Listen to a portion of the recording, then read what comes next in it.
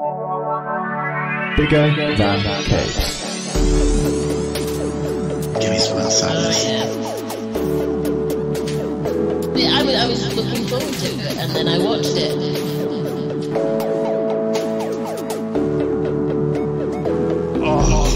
Oh, right.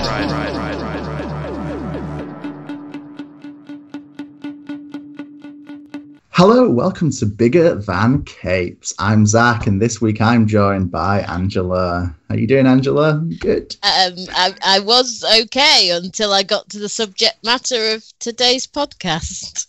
Yeah, so this is all right. So as a precursor, our whole thing is that we do indie comics and we do independent stuff. However, we started a horrible tradition of discussing the Fantastic Four films, yes, which we have to see to its conclusion. I think we're like bound to that now, yeah, as a fact. Yeah. So back in January, we discussed Rise of the Silver Surfer. Yeah. And we had a pretty bad time, I think wasn't great, was it? However, this week, we're back to discuss 2015's Fantastic Four, Fan4stic, whatever you want to call it. Yeah. Now, we tried to stay quite positive and err on the side of, positivity. I don't know what I'm trying to say there. We weren't overly harsh with our criticisms in some ways. Apart from bears and teeth and that sort of thing. But this is a different animal altogether, I think. This so first question I was going to ask you, before you rewatched this a couple of days ago, what did you remember about this, and what were your reactions when you saw this the first time? I went to the cinema. I know I'm the only one. I feel like I think there were 6 of us in the entire screening, and 4 of us were there together. So yeah, I went and saw it. I remember it being very dark, both in literally, the cinematography was terribly dark. I remember being completely confused by some scenes because I couldn't really see what was going on. Yes. I remember coming out feeling ridiculously disappointed. The most disappointed I've ever been in any film, I think. And I've seen some terrible films. Oh, yeah, of course. But this was uselessly disappointing. I remembered Reed being terrible. I had forgotten at the time. I was disappointed by the amount of Ben Grimm we got, the thing we got, and his pants. But we'll get onto that. Yes. I remember being disappointed by Sue Storm and going, "How many times did her hair change from real to wig?" And I was like, and the internet's going crazy over the fact there's a black Johnny Storm. That's the least of this film's problems, guys. That's not even a problem. Yeah, I think so. Okay, in order of what you've just said, it's got that DC Comics, everything, the contrast has been turned way up, so everything's super dark. Yeah. And then there's been a blue filter chucked over the whole thing, like a blue-green filler, so everything looks kind of weird and alien, and boy, is that annoying to look back on. Isn't it? Because I know it was a stylistic choice in stuff like the Batman films, and Man of Steel is definitely... but seeing it now, because I've not rewatched Man of Steel, and I've not really gone back to, I know it's in some Batman scenes, I've not gone back to Batman in a while, and I guess I'd gotten over it like everybody else, so going back to it now, that's kind of a bummer. I think it sets a whole kind of, although it's very much normally our thing, there's a layer of sadness over this purely by lighting choices. Or lack of them. Yeah. Or colouring choices afterwards. In terms of the cast, it's kind of infuriating because I like all of this cast. Yeah. I think they're all really good actors. I think Miles Teller is a really good actor, but seeing him as Reed, it's like they've cut around all the scenes where he's good to leave what's left. Yeah. But that's true of everybody. I think every actor in this seemingly isn't in it enough. No.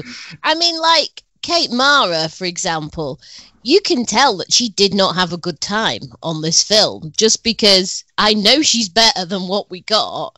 Yeah, the same with Michael B. Jordan, James. The same with everybody. Everybody in this is like a good actor having a bad time. Yeah. And seemingly very little screen time, despite the fact that I can see them all the damn time. Yeah, that's true. How do you do that? How do you show me like Kate Mara for like an hour and a half and it feels like she's barely in this film? I don't get it. It's weird.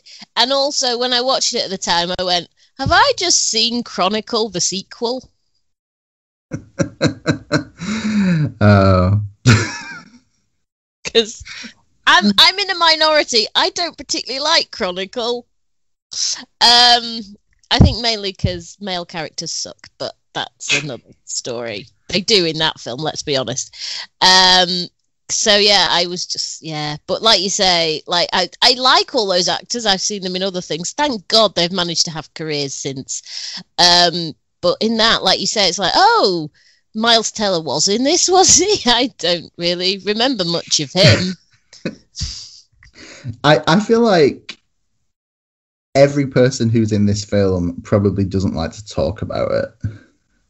Yeah, I think it's one of those, like, if you go to one of these press things for any project that they're doing or you get an interview, the handler will say, look, you can ask about anything, but not that Fantastic Four film. Yes. Yeah. And whilst I think, there's a certain charm to a lot of awkward comic book films. As it's well known, I'm a Joel Schumacher Batman guy. Yeah. I'll never have a bad time with Batman Forever or Batman and Robin. But the idea that people seem to have more of a problem with George Clooney as Batman when this happened, I don't get it. And I mean, Joel Schumacher's Batman films do actually hark back to the campiness of the Adam West interpretation, so it's not completely out there. This, I don't know what they were going for. I genuinely don't know. It feels like no one knew. The thing is, this is okay. So we should probably start getting into actually talking about the film. We should, yeah. So the film is clearly inspired by the Ultimate Fantastic Four comics, which kind of show us a younger version of the Four coming together in basically this scenario. Reed starts to develop a teleporter to the negative zone, and Ben is his friend, and Sue and Johnny come in and they all meet at the Baxter Building. Everything's great. And that's basically what we get here, kind of. Worse. Yeah, because this is the thing. I started reading Ultimate Fantastic Four, whenever it started. I remember getting those big English editions that were slightly too big. Yeah. And all I remember through reading that was that it's so inconsistent. And like Reed Richards, it's like we're introduced to him and he's 16, but then a few issues later that we get told he's 18, and then he's 21, and then he's 16 again. And we get this whole idea that, you know, he's super intelligent and he's skipped years of high school and he's, you know, jumped ahead to university. But then we're basically told, but he's 21 because he's at university. And it's like, yeah, but he's meant to have skipped ahead because he's a genius. God damn it. But I feel all the inconsistencies from the Ultimate series do definitely inspire this. I think the inconsistencies are the key inspiration, which is real weird. I feel many things. I think that's probably part of today's problem. So we begin where all great stories begin. Yeah.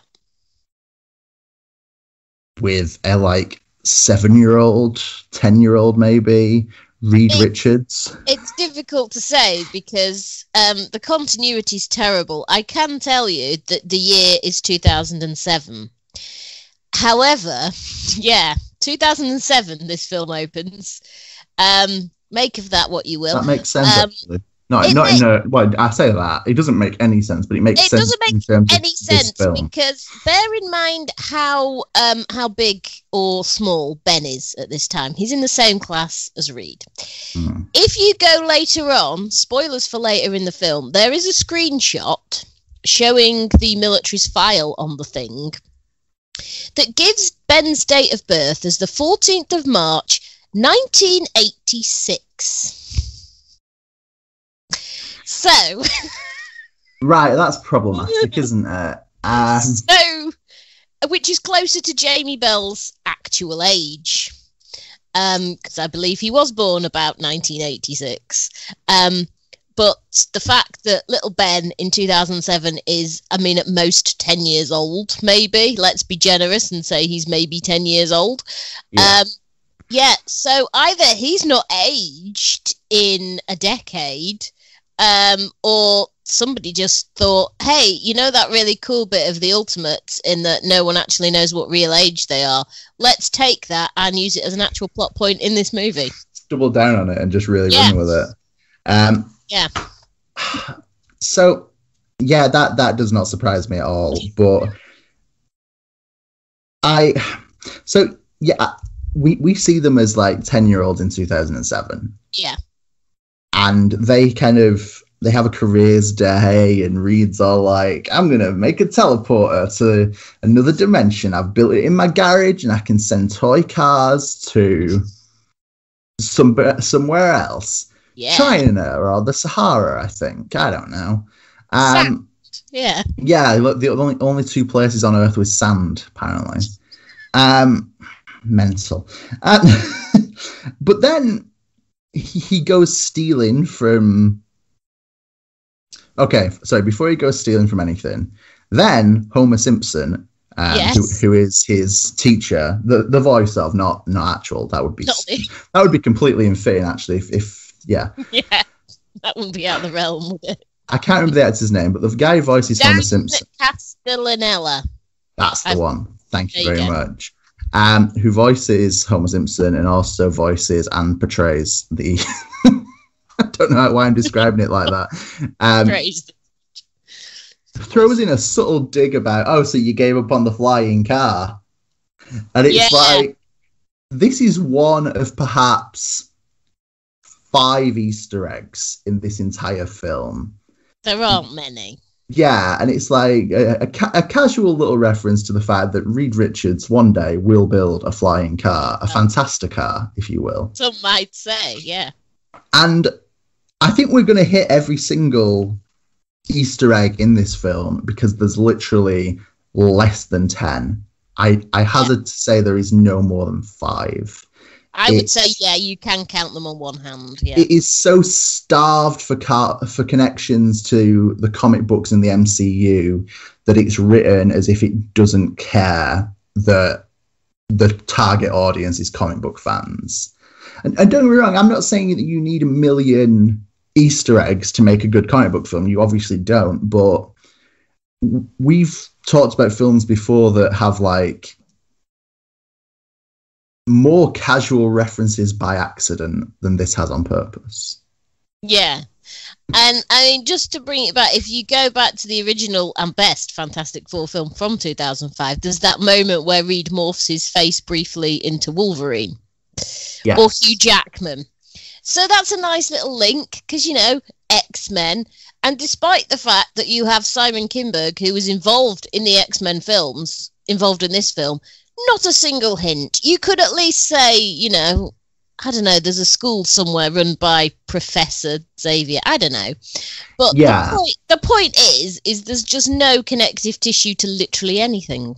Well, when I was reading through the, IMDb trivia on this film, and boy, there's a lot of it, somebody had brought up the Josh Trank, I think. That's the man who made this film. Right. Well, no, he made a better version of this film that we will never see. Yes, Josh Trank was the director. He basically had said in the past that this is not the same world as the X-Men, which basically I think probably turned a lot of people off because they were totally hoping for this kind of Fox shared universe, and instead they got basically told right before the film came out that's not going to happen. Yeah, and that's just one of a million things that probably got people to not show as much interest in this. So Reed and Ben become friends because Reed tries to steal a power converter from the Grim scrapyard. Yeah, the Grim. It's a very grim place. Yeah. One thing I love about this is every time we see the junkyard, if you have subtitles on Netflix, the first thing that comes up is indistinct men mumbling. Oh, that's excellent. Which is gloriously perfect for summing up what is going on, because it's always just a bunch of guys going just making noise at each other. And you can't see them very well because it's so bloody dark. That's right. To the point where we thought that at one point my mum was like, is that a power converter or a hot water tank? Very hard to tell. You just can't tell what it is. But it's the weirdest way to start a friendship. Hey, I stole from your family's scrapyard and that makes us friends now. Yeah, and then we then see them in Reed's garage, which incidentally I'm told is the same garage from Back to the Future 2 where Biff keeps his car. That's a nice bit of trivia. That's completely unhelpful trivia, and yet it's the thing on IMDb that interested me the most. And to be fair, that bit of trivia is more entertaining than watching that scene in the garage. Fair. So Reed shows off his teleporter. Built of really 90... This is what gets me. It's built of 90s things. Yeah, it appears to be powered by N64s. Yeah, and despite the fact that we're in 2007. Yeah, and the PC is like something that I owned in the early 2000s rather than 2007. It's not good. It's like you've just basically... I feel like originally this film was meant to be set in the 90s. Yeah. And that is why we've got the Ben Grimm date. And then they decided, no, we'll make them teenagers in the modern day. And that's why we suddenly decided, hey, it's 2007 now. See, yeah, it's difficult because it's either that or my other theory was like, are you trying to tell us that, Reed's this poor inventor kid and he's, having to use whatever he can find, so it's all old and busted up. And then all I could think was, where do you get 10 N64s in 2007 if you have no money or resources? Because exactly. I wouldn't even know where to source a working N64 now. No. I mean, I would think that they are, with nostalgia being what it is, I would think trying to get hold of one that works is nigh on impossible because they'll be big collector's items because people who grew up with them, now it's like, oh, God, do you remember N64s? Weren't they the greatest? Nostalgia. There's different ways to read it. There are so many things in this where there's different ways to read it. Like, why are these... Right, we've been told so much that Ben Grimm is from Yancey Street. Yeah. In New York City. So why are they on some random town in the middle of nowhere as if they've never really been to New York? It's weirdly dedicated to not referencing Fantastic Four material to the point where it begs the question, is this meant to be a Fantastic Four film? No. But this is where the first real irritation strikes me, when Reed is trying to screw together the like wire connections, I guess, from his power converter, and Ben's like, "You're stripping the screw. Here, use this," and gives him the screwdriver from a Swiss Army knife, and it's like, sorry, are you telling me that Reed has built all of this wiring and all, and he doesn't even have a screwdriver to do the damn thing? No. And so what? Every screw he's used is just broken now. He can never unscrew anything. What the hell is this? I feel like they thought we need a way for these two to bond because we've set them up completely. The fact that you've actually got a perfect setup for them to bond, in that for some reason you've dropped massive abusive childhood with Ben. You've got, his brother beats him up. And then you've got hints that, Reed's stepfather's a bit of a dick. And it's like you have the perfect setup there for two children to bond because their families suck. But no, you've decided we need a way for them to bond. Let Ben lend him a screwdriver, even though that goes against every single reason that makes sense, because he's already built the thing and it's literally one screw he has to put in. But mysteriously he doesn't. Maybe the screwdriver ran out of screwdrivering ability. Oh, true. That does happen a lot, actually. because he's done all that screwing and he's done so much screwing, he's broken his screwdriver. But it is ridiculous. But it just makes me so mad because you have perfect setup for bonding right there, in that they both come from screwed up family backgrounds. We're not gonna use that. Screwdrivers. No, it's very true, and there is so much we can get into that doesn't add up about Ben being beat up by his brother and his brother being all like, it's clobbering time. And then, is that really what you'd shout in battle later, Ben? Is it, mate? Is it? Yeah.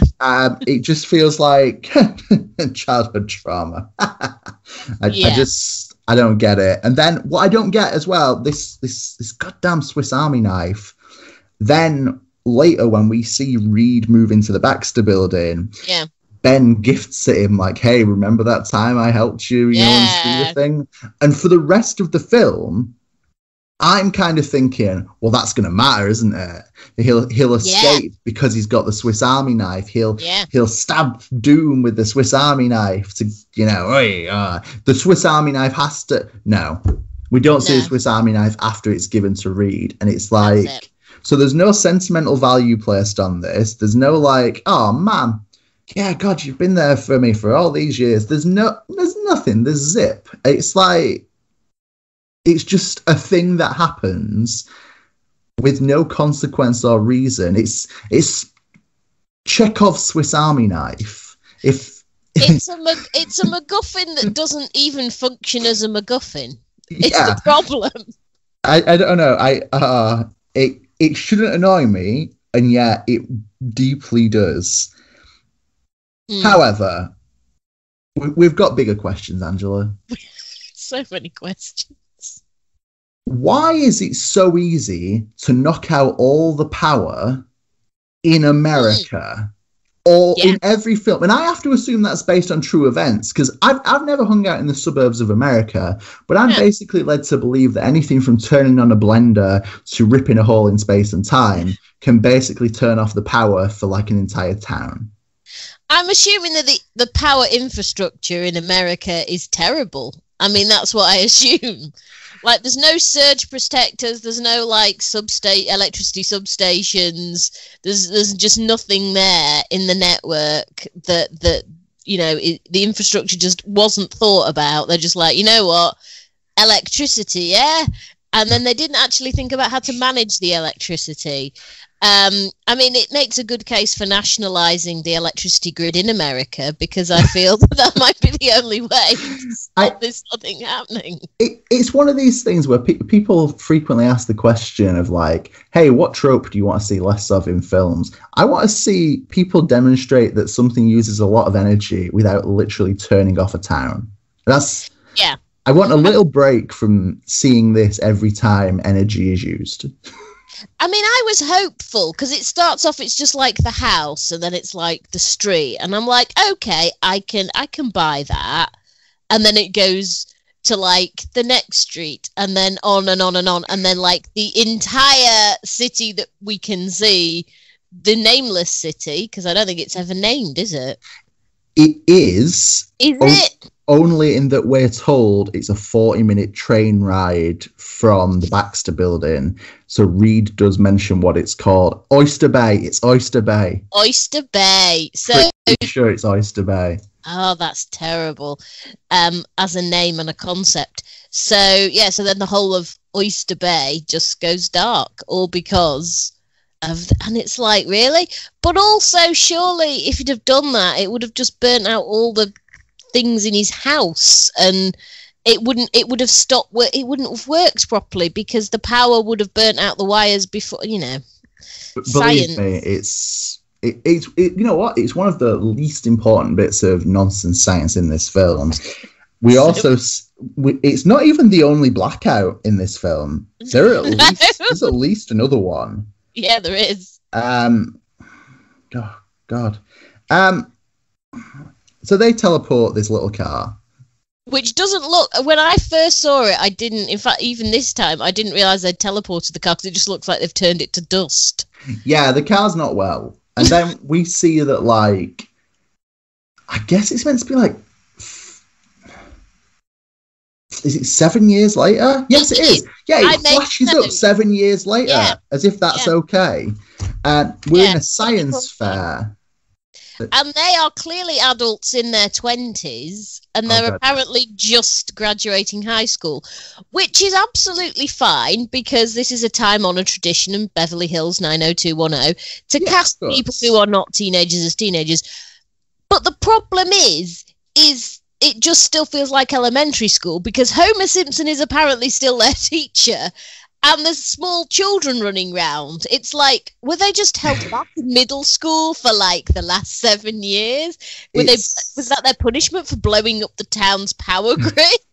It's really unclear how nothing has changed, and yet everything has changed. And basically, the exact same projects he was working on 7 years earlier, he's still working on 7 years later, and he's like... got the ability for it to like bring stuff back better, I guess. I don't know. Except he still destroys the kids' like polystyrene plane. I felt so sorry for that little kid. I mean, he's in a science fair with grown adults, so he's already unfair advantage. Yeah.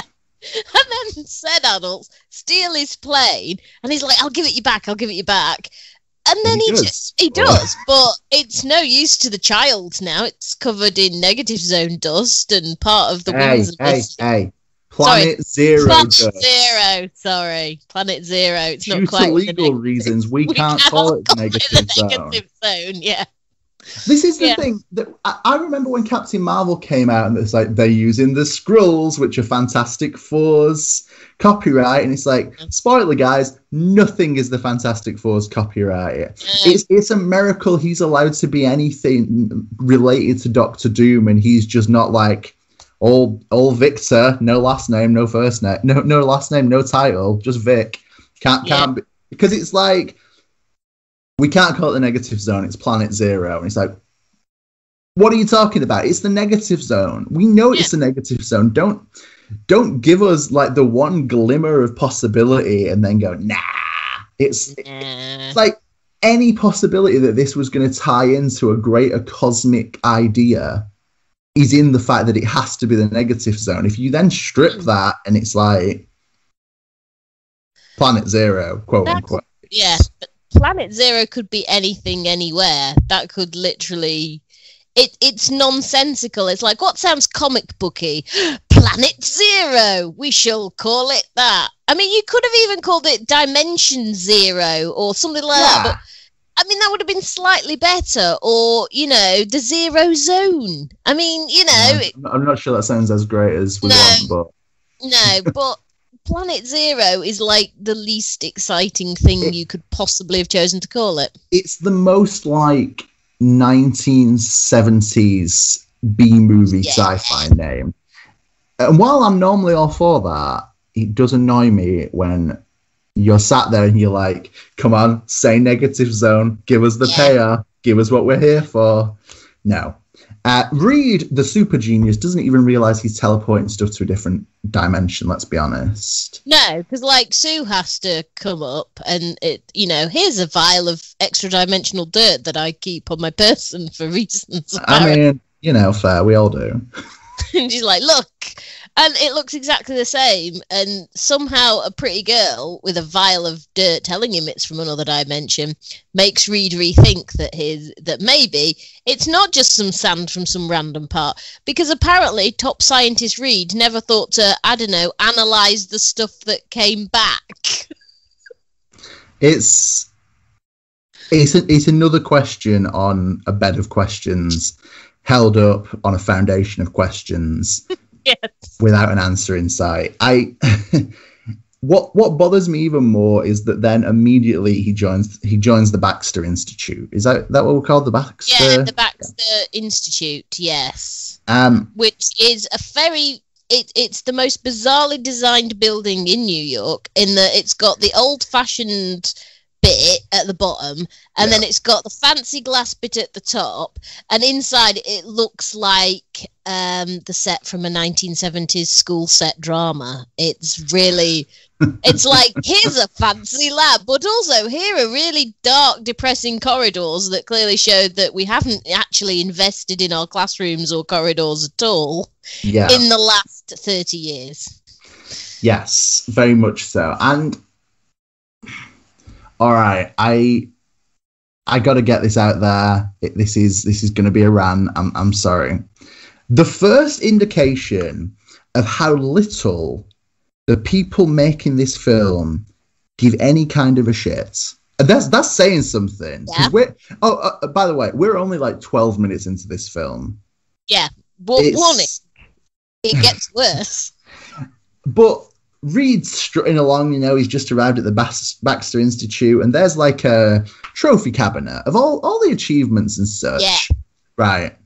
And you might know what's coming. I don't know. I don't know if you paused and rewound. I'm not sure. But the first article he stops to look at that's framed is a picture of a woman. It's a newspaper article with a picture of a woman that says, and I quote, Baxter Institute develops first quad series microchip.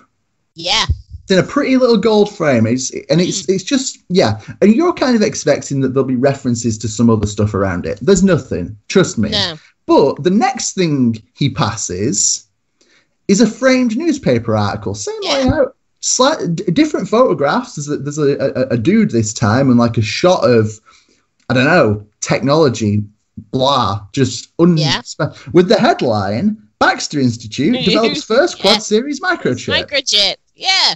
Literally, same scene, same place, same headline, same fucking newspaper cover, just different pictures. And at that point, 12 minutes in, there's a little part of me that just goes, why would you do this? Why would you care so little that like the set dressing is like neither here nor there? And if you just glaze past it and they're all the same newspaper article, like some kind of Scooby-Doo cartoon, that's cool, whatever. But if you show them both for long enough for me to go, wait, what, that doesn't make any sense. Yeah.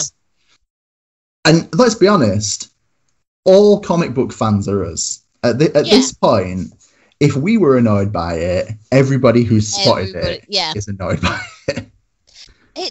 I mean, how hard is it, guys, to mock up a couple of different newspaper article headlines? And also the quad microchip. So the Baxter Institute, which apparently the main project that's involved is interdimensional travel. But the thing they're known for is a microchip.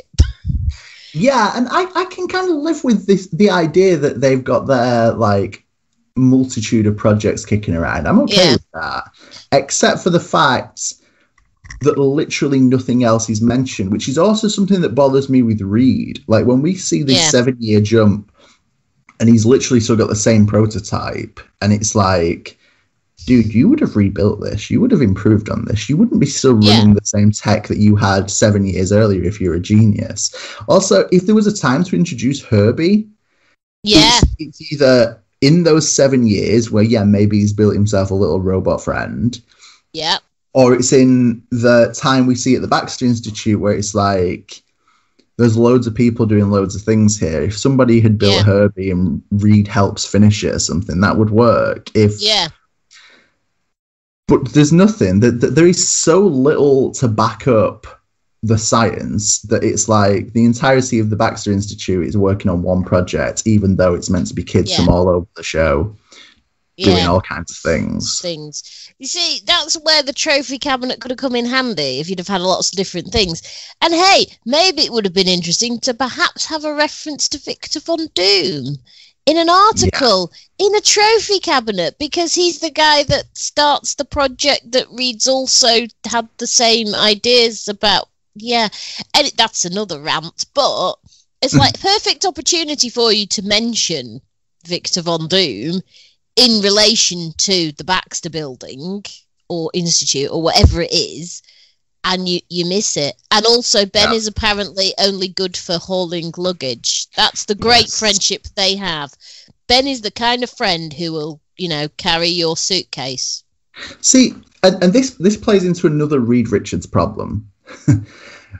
We see he kind of takes the role at the science fair of the scientist who explains the thing whilst Ben does all the flicking of the switches and makes the machine work. And if we had like a concept here that Ben Grimm was like a mechanic or into engineering because he'd grown up in a junkyard and there were cars everywhere, and someone in his family must know how to fix cars, right? They must know something about cars. They're everywhere. But instead, it's like, Ben Grimm, no discernible personality or characteristics. And you can say what you want about the 2005 Fantastic Four, but we know Ben, Johnny, Sue, Reed, we all know they've got credible histories and backgrounds, whether they're bullshit scientists like Reed, jack of all trades like Sue, who apparently can just do whatever job Victor Von Doom chooses. Johnny the pilot, Ben the pilot. We're told enough to understand that these characters belong. Ben Grimm in this version is just a perpetual hanger-on. He is there. And it's like you had the perfect opportunity to bring him in, because Ben Grimm, he's a bruiser. That's his whole thing. But also, let's not forget, in various media, including 2005 Fantastic Four, he's a goddamn astronaut. He's got skills. You had plenty of way to go, all right, well, we'll bring Reed in, but also his engineering friend who clearly has potential. I mean, let's be honest, Franklin recruits his own son, partly because nepotism, but also, Johnny's sole qualification is, hey, he can build cars. Yes. Johnny, it's weird because the scenes we see of Johnny being, involved in like street racing and being kind of reckless is the same version of Johnny we're used to, and I'm okay with that. I think Michael B. Jordan does a good job with ultimately very little. I think we see the Johnny Storm he could have been. He never gets to be Johnny Storm. And that's, I think if you've got a problem with any of the casting here, it's that every single character doesn't ever get to show you who they are or what they're portraying. Like, Michael B. Jordan could have read every Fantastic Four comic before this. It doesn't show if he has been allowed to, like, think about what the character is or learn the role or prepare or anything, because he barely gets to be Johnny before he's the Torch. Just like Kate Mara, Miles Teller, and Jamie Bell, they all barely get the chance to show you the individuals before they're cursed with powers, which then the film stops happening. So there's no time for anyone to, like... The only person we see any character building for is Reed. And spoiler, Reed Richards sucks. So hard. Like... And what's annoying is he doesn't even seem like he sucks for any reason other than the fact that it's like, he don't, never mind, ignore that. He sucks for a very specific reason that we'll get to in a minute. He sucks for lots of reasons that we'll get to. But back to the Baxter Institute and the double headlines. So after the double headlines, we see him kind of hanging out, getting to grips with the place. He's in the library. He sees. Oh, can I just say that library scene? That was one of the worst scenes because there is no chemistry. No. There is no attempt to write them as real people. No. And also, the only reason we're doing it is so we can put in a Captain Nemo reference for later. Yes. So we have this interaction where Reed sees Sue sat at the table and he's like, "Hey, I know you. We met that one time. Yay. You showed me some dirt. Yeah. Yeah, you, the dirt girl. Sweet." And they sit down, and it could not be more clear that, like, Sue wants to be left alone. She wants no part of this conversation with Reed. Yeah. He's just some random guy she's met once, and here he is, and that's okay. But she doesn't really care, and that makes a lot of sense. How many? I meet plenty of people that I think, oh yeah, I've met you once. I'd think it was weird if you came over and started talking to me about Jules Verne. And it reads very much. I mean, I don't know if anyone saw, but there was recently a TikTok that went viral about a young woman who was hit on a creepy older dude hit on her while she was on a live stream. And frankly, I was getting those vibes. I'm like, look, read the room. Read. Sue is basically trying to let you down so you don't yell at her. She's basically doing that thing that all women have done at some point, which is, this dude's creeping me out, but I don't know how to get myself out of this situation without making it worse. I'm just gonna, you know, yeah, I'm going to interact with you on a very basic level and hope to God that you just leave me the hell alone. And that's, I'm afraid for Sue. I mean, I know that Reed is, you know, incapable of doing anything to her because he's just terrible. But at the same time, I'm like, look, if I saw that happening in a real world situation, I would be going over to Sue and saying, "Are you okay? Is this jerk bothering you?" Yeah, because I just feel like it creeps me the hell out. I'm like, who signed off on that? We see too frequently in stuff like this Fantastic Four film that we're meant to be like on the side of the nerdy guy and be like, yeah, the nerdy guy, like, you know, he just wants to talk to the girl. He's innocent, he's sweet, he's nice. It's like, yeah, but she's clearly uncomfortable in this scene. There's no effort for there to be like an attraction or a friendship. There is nothing here. Yeah.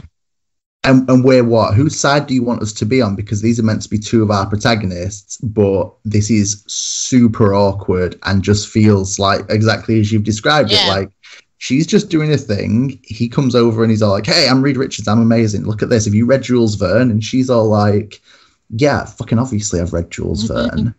Yeah, and just leave me alone. But there's this whole air to it that's like, we're meant to be getting it from like Reed, who, you know, he's super into all classic nerdy things. He loves Jules Verne and he's all excited about it. And we're meant to read this as he's legitimately surprised that he's met another human being who's read Jules Verne and knows who Captain Nemo is. And yet, it doesn't read like that. It reads as Predator. This is super awkward and maybe leave this girl alone. And and he doesn't. He doesn't take the hint. And also, in terms of Jules Verne books, 20,000 Leagues Under the Sea, that's the one that you're going for to, you know, do parallels with the Fantastic Four, because that's an interesting choice. It's interesting, isn't it? Because it feels almost chosen at random in a way. Yeah, pick me. Jules Verne, he's that dude. They referenced him in Back to the Future. Oh, right, because that was a cool film. So we'll reference Jules Verne because nerds like that sort of thing, because clearly if it's referenced in Back to the Future, it must be a very well-known thing. Oh, let's just pick a random book. 20,000 Leagues Under the Sea. They did a television show about that. People watched it back in the 60s. Let's go with that. Perfect. Nerds will love it. You're entirely right, and it feels like it's a, you know, coin toss between if they were going to make a Jules Verne reference or a H.G. Wells reference. Hell yeah. It feels so disinterested in the ideas that I just feel like if you want to reference classic sci-fi, by all means do it. I'm never gonna begrudge you that. I think it makes sense. It plays into Reed as a character, but the whole scene is so incredibly awkward that it doesn't matter what book you reference, and if it's just like, no matter what it is, he comes across like, kind of creepy when he's meant to come across as like a goofy, nerdy idiot. And this is meant to be a meet cute or something. Yeah, and it's a meet really awkward. Yes. But then equally, as much as we're complaining about Reed here, he asks her what she's listening to. Yeah. And I feel so bad that the answer is Portishead, because I just don't feel like they didn't need to get dragged into this. They're just out there on the outskirts. They're safe. They don't need this problem. And now they're entwined in my brain. If I think about Fantastic Four, this version, I think about Portishead. And if I think about Portishead, I think about this. And she manages to reduce music to its most dull, beige, colourless of pattern recognition. I'm into pattern recognition. Yeah. And then basically describes like 10% of music as, the musician controls the pattern and you're waiting for the resolution. And it's like, yeah, sometimes. Yeah. But also, hey, let's say like all of pop music has got nothing to do with pattern recognition or waiting to resolve something. It's a very small part that is actually represented in how she describes music. And it is. It's like, because I immediately thought, this girl didn't do music theory, did she? Like this wasn't up there. She's like, music is patterns, and therefore, and I'm like, so basically all you're listening to is Pachelbel's canon. That's really what you're listening to, isn't it? Be honest, Sue, that's where you're going. There's no resolution in that either, because pattern-wise, that's a really patterny piece of music, and it's been referenced in many forms of music over the years. It's really frustrating how much that crops up. I mean, I think, you can find it in Kylie Minogue songs, for God's sake. So it's, But I'm like, if you're talking about, the origins of classical music, there are patterns and rules and that, but that's not the whole thing, Sue. Like, I mean, have you met jazz? Have you met pop music? Have you met grunge? Have you met garage? Have you met punk? Have you met music generally? Yeah, it's a really annoying scene, and you get this whole thing where Reed's all like, "Oh, is that what you're into, like music?" And she's like, "No, I'm into pattern recognition." And that ultimately is another thing that does actually play out later in the film, but in the in the worst way possible, and in the same scene, no less, where the Captain Nemo reference becomes relevant. We'll get back to that. I'm sure we will. Yeah. We also. Yeah, I actually made a note. Music is patterns now? Question mark. Which is good, because I just made the note, pattern recognition? Question mark. Side by side with this, so like the following scene, I think we see Franklin, who's, well, we should have probably cleared this up. Franklin Richards. Franklin Storm. God damn it. Dr. Franklin Storm. Dr. Franklin Storm, father and adoptive father of Johnny and Sue. Yeah. Goes to see Victor. And basically gives Victor a talk about how, like, this project's going to carry on, Vic, and you're either with us or you're sat here in the dark, you lunatic. Come help us out. We got this smart kid now from Oyster Bay. He knows some stuff about some things.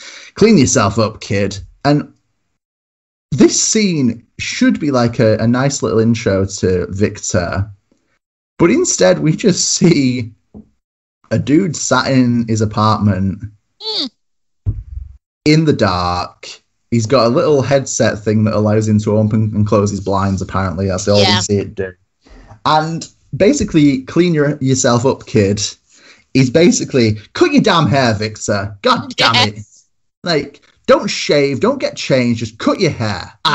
Yeah. I'm not your dad, but if I was, the whole scene is like so pointless. It's like the scene before as well, which we've missed because there was a board meeting before that where he gets name dropped. You missed the board, one of many board meetings in this film. The board meeting does do something though, and what it does is introduce us to the dullest, most by the numbers government body representing the good old US of A, who just want to go to a different dimension for resources because capitalism. Who needs motivations? Who needs everything when you can just introduce a government body, nameless, of course. Yeah. And basically just tell us they're the bad guys.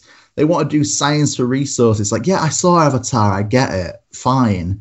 But for the love of God, give me something, just anything to work with here, because we're even told that the leader of this government body is Harvey. And there's this little bit that's like, okay, Mole Man, is it? Yeah. Interesting. And he looks a bit like he could go that way because he has no separation between chin and neck. What's worse is I can't remember the actor's name. He's not even a bad actor. He is. 1 second, I got this. Everyone's a bad actor in this, just by the very nature of the material which they are forced to deal with. Tim Blake Nelson. That's the dude. He not a bad actor. No? He's playing Harvey in this, and is he still working? Here lies the problem. Yeah. He is, for the second time, cast to portray a villain in a Marvel film that's not really made by Marvel, in a second film that will never happen. Because he's casting this, and he's basically he's Harvey Allen rather than being Harvey Elder, I think it is. Yeah, Elder, yeah. And he's basically presented to us as, hey, this guy could be Mole Man. little cheeky reference there for you. That's our setting. There's another Easter egg, yeah. And instead, nothing comes of it. Much like, was he meant to be the thinker in Incredible Hulk? Yes, he was. Yeah, gets a little bit of Bruce Banner's blood in him somehow. I can't remember how. Probably not important. And because of that, his head gets all big, and he's going to be the thinker. Yeah, that's it. Yeah. And can you imagine being cast twice as supervillains you'll never actually get to play because of sheer lack of interest? Yes.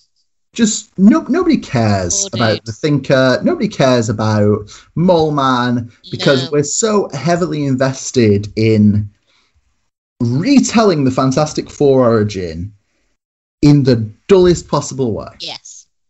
So we must be coming up on like the half-hour mark of the film. Probably, yeah. So we've gone through the board meeting of boredom. Board meeting is indeed what it is. And then Franklin goes and sees Victor with his many screens. Like Victor's some sort of, I don't know, internet troll. That's what I got from that scene. We're also told that we're introduced to him in the board meeting as a concept, but as you mentioned before we started recording, he wasn't originally going to be Victor Von Doom, was he? No, he was Victor Domachev. And Toby Keppel, is that whoever plays Victor, has repeated this over and over and over again in interviews, bless his little heart, that originally it was going to be Victor Von Domachev. And yet, actually during filming, I think they had to ADR it over, and that's why we actually switch in the boardroom meeting to seeing Victor Von Doom written out on a piece of paper as the guy says it, because ADRing Von Doom over Domachev is a little that doesn't tricky. work. No. So yeah, and I don't think after that scene his surname is mentioned again, apart from when Sue's like, Dr. Doom over here. Yeah, and Wink, that is wink. literally the only time he's referred to as Doctor Doom. Yeah. With the exception of quite possibly my favourite part of this film, which we'll get there. We'll get to that. I don't know what day of the week it'll be because this is just agonising to talk about. We're a third of the way through so far. So basically, despite being kind of a brat about it and refusing to go back with Franklin, yeah, Victor does rejoin the project. He does, yeah. Largely, it seems because Sue is involved. Yet again, we have, and this is what, again, annoys me, is yet again we have Victor's crush on Sue Storm being a catalyst for something. Like in the original Fantastic Four film, it was a catalyst for Victor allowing Reed to come on the space station, so they all got cosmic powers. Yeah. And you know, the whole rivalry with Reed throughout that film. And then in Rise of the Silver Surfer, Sue is reduced to, hey, the Silver Surfer really likes her because he has a crush on her because she looks like his wife. Ooh. Yeah. And here again, Sue is basically reduced to, hey, Victor helps out because he's got this big crush on Sue. And it's just like, I know she's a woman and I know these are heterosexual men, but for the love of God, why do we have to go there yet again and have Victor help out purely because he likes Sue? Like, can't Victor just be like, I invented this and I'm going to be damned if I'm going to let some young upstart take credit for my project? Would have made more sense to me, wouldn't it? Yeah. There are so many ways this could have gone. You don't need to saddle Victor also with a crush on Sue that ultimately goes nowhere. Yeah, it has no point. It serves no reason. It leads nowhere other than the fact that he calls Reed out for being unprofessional because they're laughing at one point. That bastard. How dare they? And there's it right. In the 2005 version, there's at least the whole thing that Sue and Doom are dating, and there's this whole kind of like, hey, Reed, you're getting all up in my business here. We're a happy kind of couple thing. Yeah. In this, it's literally just like Victor's annoyed because both him and Reed like the same girl, but not enough to do anything about it, and are both ignorant to the fact that she does not care either of them exist. Exactly. Yeah, they are fighting an imaginary war over a girl who couldn't care less. Which is another problem here, isn't it? Because even though we see various women walking around the science facility. Yeah. Sue Storm is the only named female character in this film. I wondered when we were going to get to that. Yeah. I was going to save it for later because I've got a much longer rant prepared, but I feel like we can let's go into it now.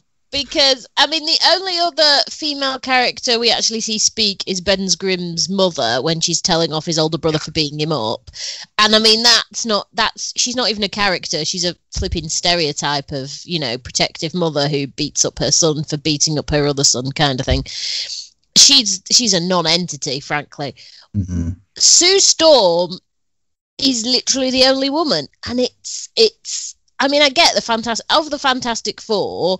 Yeah, Reed, Ben, and Johnny are all men. I get that. Yeah. There's only one woman actually in the Fantastic Four. But dear God, I mean, at least in the 2005 one, we had that whole thing with Debs and his fiance, who was terrible, admittedly. But I mean, at least we had that. And that was like the bare minimum of representation. And we get the introduction of Alicia as well, right? Oh yeah, and we get Alicia. I forgot Alicia. That's really bad because I can't remember her name, but there is the like science nurse woman that Johnny does snowboarding with. Yeah, and I mean, it's not good female representation, but at least we have more than one speaking female. Yeah, she's in 2 whole scenes as well. That's like an impressive thing. When I just can't believe that we've gone backwards in 10 years. we've gone backwards. Yes, we have, we have a black Johnny Storm, so yay, up in the diversity. Again, I mean, everyone else is white, but, up in the diversity. And then, but what about the female it's like we can either do a bit of diversity with a black Johnny Storm, or we could have some female characters. No, we'll go with black Johnny Storm, because then we've ticked the box. We've done diversity. Done. I just don't get why this film couldn't have had more characters that... Well, I do, because what time would they have had on screen? But the fact that it just shows no interest in the idea of introducing female characters, and the one we do get, man, they treat Sue bad, and we're going to get to that. That's in my that's in my notes pretty soon. So good. Just to foreshadow that not only is there only one woman, she's treated terribly. So okay, so I'm just going to mention, because we're coming up to my first note of the wig, because I feel we need to mention the wig now. So, as many people will know, there were extensive reshoots on this film. Yes. And they were done literally the same year it was released. It was pretty damn close to the wire. So, Kate Mara, you'll notice her hair changes quite a lot anyway, depending on how much she's dyed her hair that week, it would seem. It is a Sue Storm trait, though, isn't it, to restyle her hair between every scene in the film. We've learned this. Yeah, that's what you do. And one of the things in the reshoots is she starts wearing a very obvious blonde wig. Now, we've ranted about blonde wigs before. Let Sue be brunette. # let Sue be brunette. I just failed to understand why we had... I mean, Kate Mara is not a natural blonde. Why on earth we had a dye her hair to start with to make her look blonde? So, I mean, you've got a black Johnny Storm. You are clearly not bothered about people's hair colour. And then we shove her in this horrendously obvious blonde wig. And the first meeting between Victor and Reed in that room, where there's a little bit of, I like Sue, I like her more kind of subtext going on. Sue is wearing a blonde wig, and I think that's the first instance. But then for the rest of the film, it's going to crop up every other scene, virtually. She's literally going to leave one scene with natural hair and walk into the next scene wearing a goddamn wig.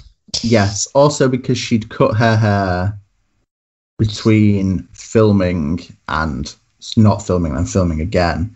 I think there are little glimpses of the inconsistency, because the blonde wig is longer than her hair even before it's been cut, if that makes sense. Yeah, it's longer than the original hair she had in the film. There's no effort for the wig she's been given to look like the hair she had.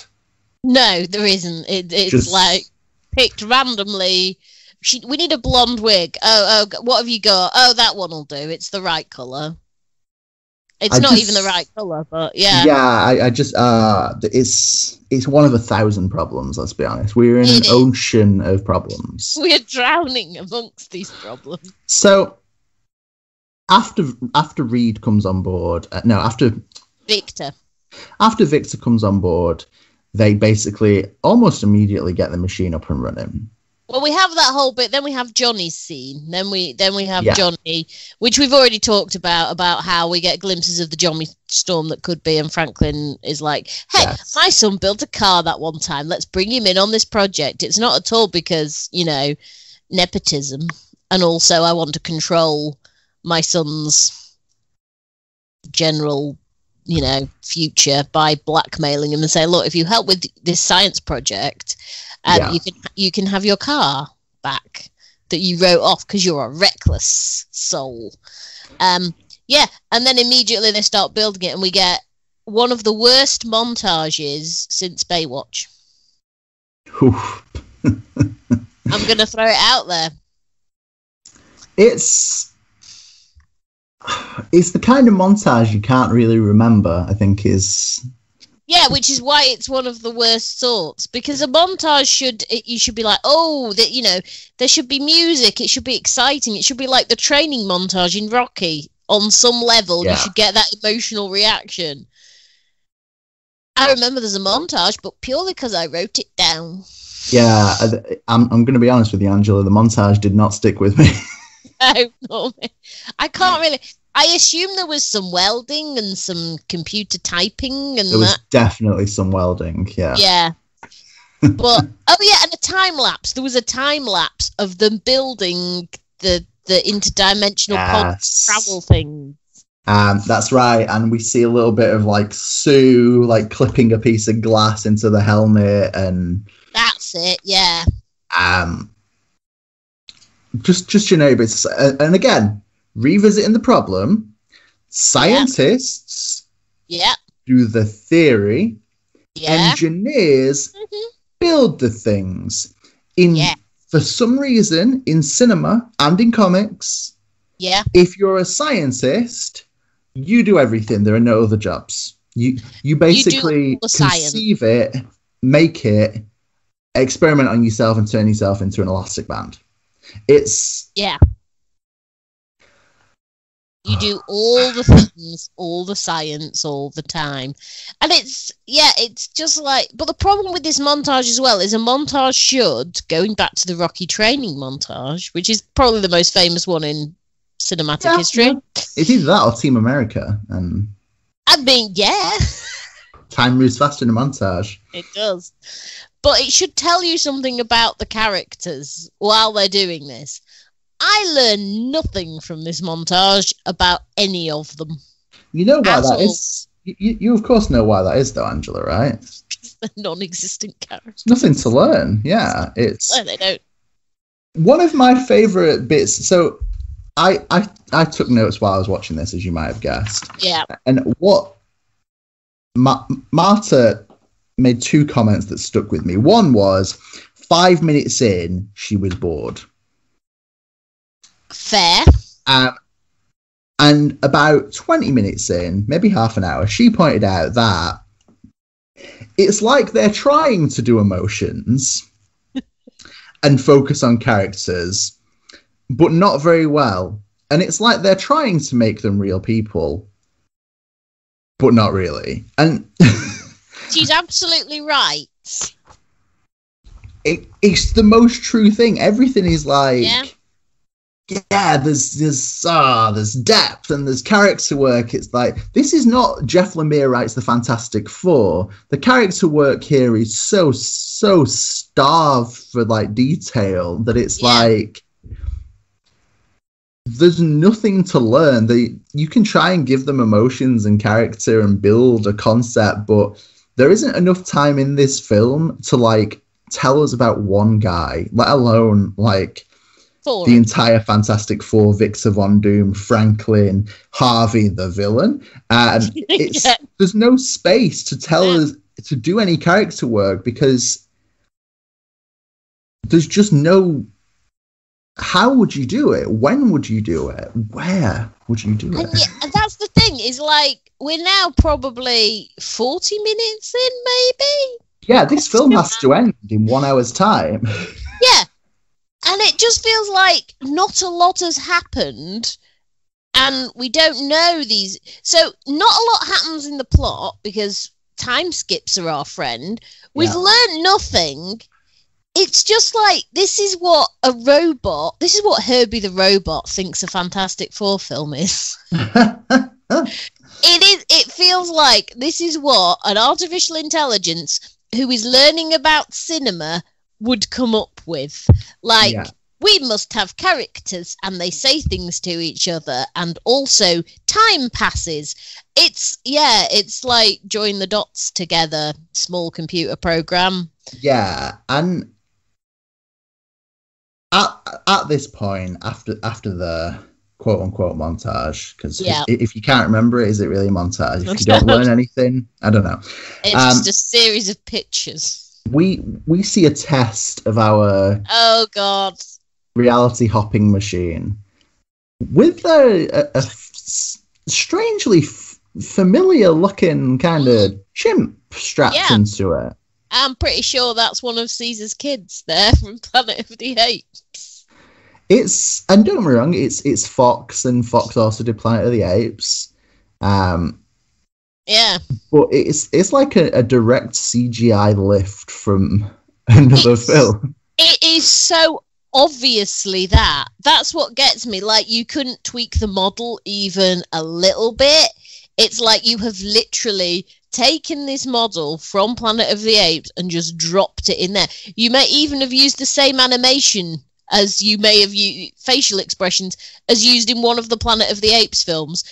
You're not even trying. You're literally just stealing somebody's baby chimp and throwing it in there. And it's just, there's no, I mean, we know that the budget went hideously wrong because reshoots eat money like no tomorrow, as we know. And it didn't have a, it had, I think the original budget was about 120 million-ish, which is, you can make a good film with that, and you can afford light bulbs with that. It doesn't have to be this dark. But the reshoots bumped it up to $155 million, and there was no money left to do 3D conversion or anything like that. So clearly budget was a thing. But still, surely you have enough money to do something with your chimp model, because I was just waiting for Caesar to, you know, come on in and be like, you stole my child or something, and, you know, just bring in the gorilla and just the whole lot of them come in, beat the scientists up. That would have been a better film, frankly. It would have been a solid swerve, I think. Yeah. Twist, this is a Planet of the Apes film all along. Yes. It was Earth all along, sorry. Well done. So we get a little, after the successful test with the blatant CGI monkey from another franchise, there's a little bit where Harvey, he's all like, sweet, let me get NASA on the phone, because, you know, get them in here, you suckers aren't going to another planet, obviously, we've got to get professionals in. And there's a problem here, because Harvey is right. Yeah. He's like, yeah, you guys built the technology, and you want to, there are professional people who are experts in exploring different worlds. Yeah. You guys are just some kids. Why would we risk sending you kids? Can you imagine the scandal if we kill 4 kids by chucking you in an alien planet that we know nothing about except monkeys can survive there? For a short period. Yeah, it's like, Harvey isn't wrong, but then when Doom's all like, sure, let's call in the CIA and the army and blah, blah, blah, he's also not wrong. Everybody is right in this scene. But it's like... Yeah, that's the problem. Everybody is right, and yet everybody is wrong. Yeah, it's like they're trying to present it that, like, Doom's throwing his toys out of the pram. It's like, yeah, he is, but he's right. It is his project. And Harvey's right in going, well, I don't want to, you know, I don't want to say it, but you guys are just some kids who happen to be quite good at science in garages. It doesn't mean... Yeah. We should send you to a different universe. But we also get a Civil War reference at this point. Yeah. When Victor's... Easter egg. Yeah. Easter egg 3, I think. Where Doom's all like, yeah, you know, we can send all our prisoners there. And it's like, I understood that reference. Yeah, so Civil War. Yeah. Yeah. Awesome. Negative zone. Thanks. Yeah. Proving again that... See, that's the thing, is because, of course, that in Civil War is Reed Richards' idea. Yeah. Proving again that Reed is the worst. But it's like, no, it's such a villainy thing. We'll give that line to Victor. Who, I can't stress enough, other than at one point talking about how, you know, he's done with Earth, you know, it's its own problem. Old people have ruined Earth, and why should he solve it? And again, unfortunately, this is depicted that Victor's meant to be the bad guy. Whilst in another, more millennial way, Victor's right. Sorry, guys. Stop just assuming that you can just mine resources from an alien planet and that'll fix problems. And Victor's wrong because he thinks, you know, you shouldn't have screwed Earth up in the first place, and they're relying on everyone else to solve your problems. Victor's right. Victor is consistently right up until he's no longer present, basically. I think it's that's fair to say. And this is where the problems really begin for me. And I can't believe, because this is where they get all grumpy and start drinking from this tiny flask. Yeah, out of a tiny flask. My mum noticed this because she was like, how have they managed to get, I mean, not even drunk, but buzzed? Because this is a tiny flask. There's probably, unless this is like pure alcohol in there, which will kill you, there is not enough alcohol in that shared between the three of them to get them even a little bit buzzed, really. Let's be honest. Yeah. Because it's such a tiny flask. It's small, it's thin. It's the kind of thing that people, take out when they go shooting, I imagine. That's the thing people... Sure, okay. Yeah. I don't know. Whenever people take small flasks. Go grab my shooting flask. Yeah. And it's like, so you're sharing this between... And now you're drunk, are you? Okay. So, but you're not drunk... in like the traditional sense, in the, you just get drunk to the point where you start talking about astronauts and how everyone remembers Neil Armstrong because he was like on the moon, man. And that's the drunkenness, and you're still able to operate equipment. And also, for some reason, you ring Ben in the middle of the night. He answers the phone, even though you're clearly drunk, and really Ben should do what most people should do when they get called late at 3 a.m. by a drunk friend and just, go, you're drunk, just go to sleep and put the phone down. Ben mysteriously makes the journey from Oyster Bay. How is unclear. Does he have a car? Does he fly? Who's to say? And he just gets there in the middle of the night so they can test this, and they decide to do it because they're drunk. Yeah, and at this point... We basically see that Ben, Reed, Johnny, and Doom, Victor, are going to hop in their spacesuits, hop in their teleporter, and nip over to Planet Zero, completely ignoring that Sue Storm exists, has worked on the project with them, one of their sisters, and two of them have a crush on her, and... Ben's never met her, in his defence. Ben's never met Ben's her. Not the problem here. Oh, no, he did meet at the science fair, but yeah. True, I'm not sure how much that counts, but yeah. But that leads to my note at this point being 4 words. Yeah. Those 4 words being just such fucking bullshit. I mean, my note at this point is where the hell is Sue? Because I'd forgotten that she doesn't go the first time round to Planet Zero Negative. And my mum was like, so they're going to get their powers by going to this Planet Zero? And I'm like, yeah. She's like, so where's Sue in this then? Why doesn't she get to go?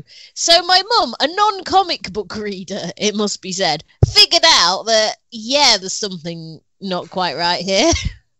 Yeah, it's... There are many problems here. Firstly, both Doom and Reed say that they're not the person who's going to go. They're going to stay back on Earth. They both talk about how they're not the astronaut. Yeah. And then both decide, actually, fuck it, we are the astronauts. Equally, there's no reason for the entire structure of this teleporting device to have 4 coffin-shaped pods. You can have like a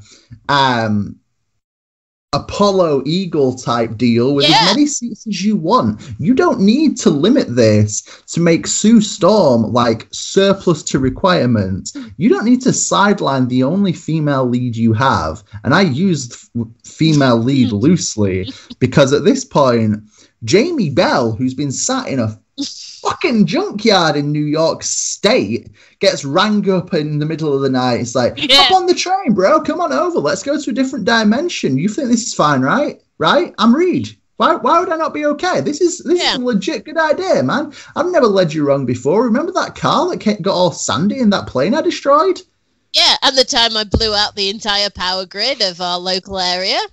And yet, here we are where they all board up, jump dimensions. Sue gets an alert because she's got like, I don't know, text reminders set up, or like Facebook text alerts from 2015 that go, "Hey man, I think your mate's just hijacked your teleporting device." She rushes in to get all typey because that's how we communicate. We type hard and aggressive. Yeah, science. They pop out on Planet Zero with the intention of planting the flag, being the first footprints, and beating NASA to it. Yeah. And in planting the flag, pow, the Earth cracks beneath them and is this green light leading away into the void, essentially. Yeah, because essentially where they land, it looks very like Mordor. It's very Mordory. Or as my mum referred to it, that place from Thor, the bad Thor film, which is Thor the Dark World. Oh, yeah, I see it. Yeah, that's where she went with that. And it's like, and also it's like, so you're just going to plant a flag and hope to God that doesn't cause any problems because you've not actually looked at the terrain or anything. But hey, they planted a flag on the moon, so yeah. So it worked, and that didn't crack.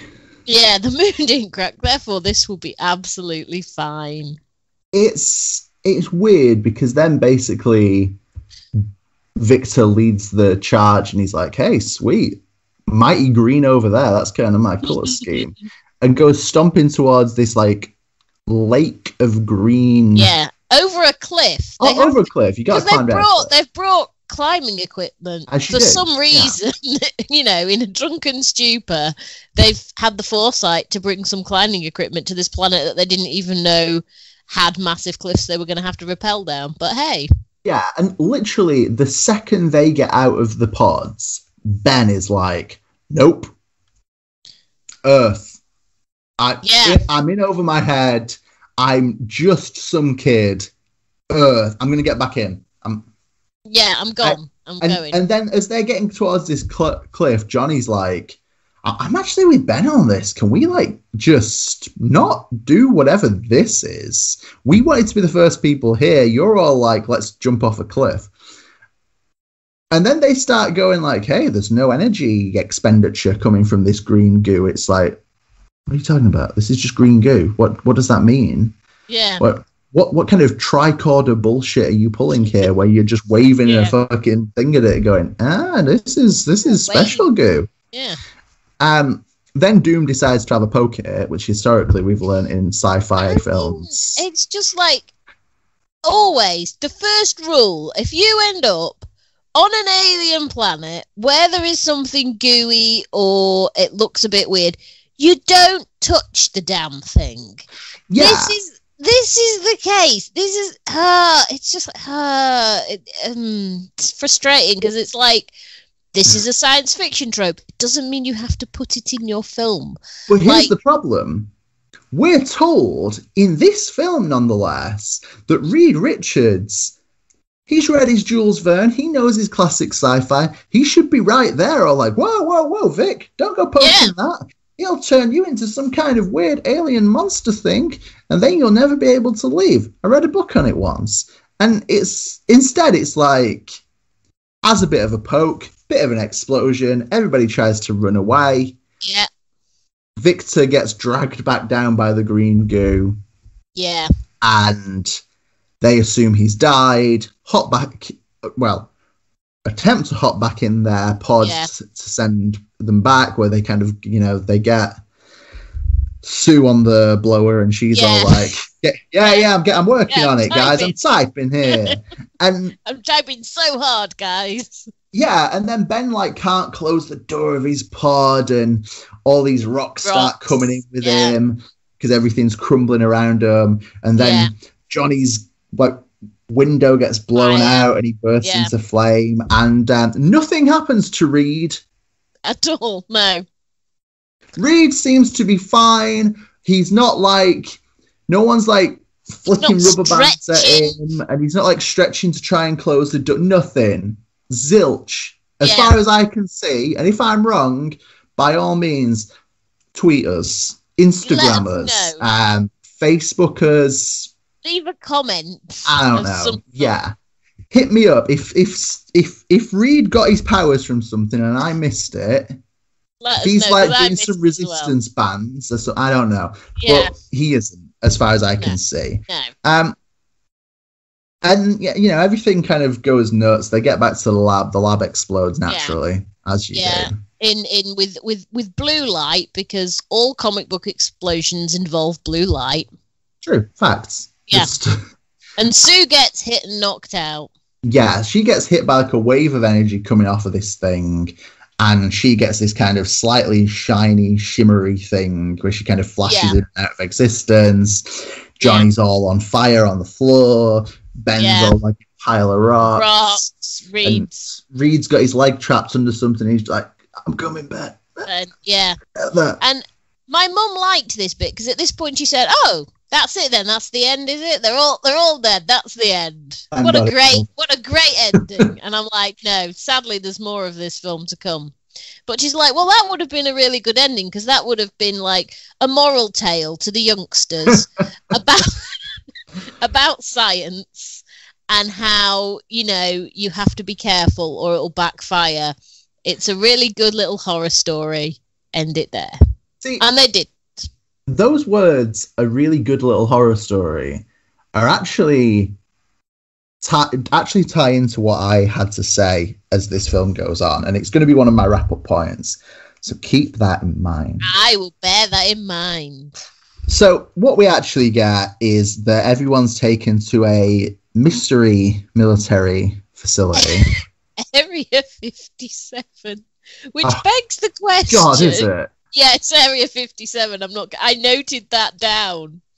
So there's Area 51 is where we keep the UFOs. Yeah. Area 57 is where we keep the people who've been involved in science accidents, causing them to develop abnormal things. I want to know, what is Area 52, 53, 54, 55, and 56 doing? What are they about?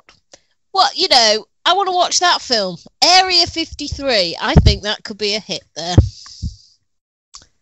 Obviously, one of them's where the mutants are. Clearly, yeah. And one of them's got to be that facility that we see in Rise of the Silver Surfer. Yeah, the one that's in Russia for reasons. For reasons. Yeah. Despite Latveria being right there. Yeah, that's the one. Yeah. Yeah, that's the real thing. I'll leave that with me. I'll put out some ideas. So here we are at Area 57.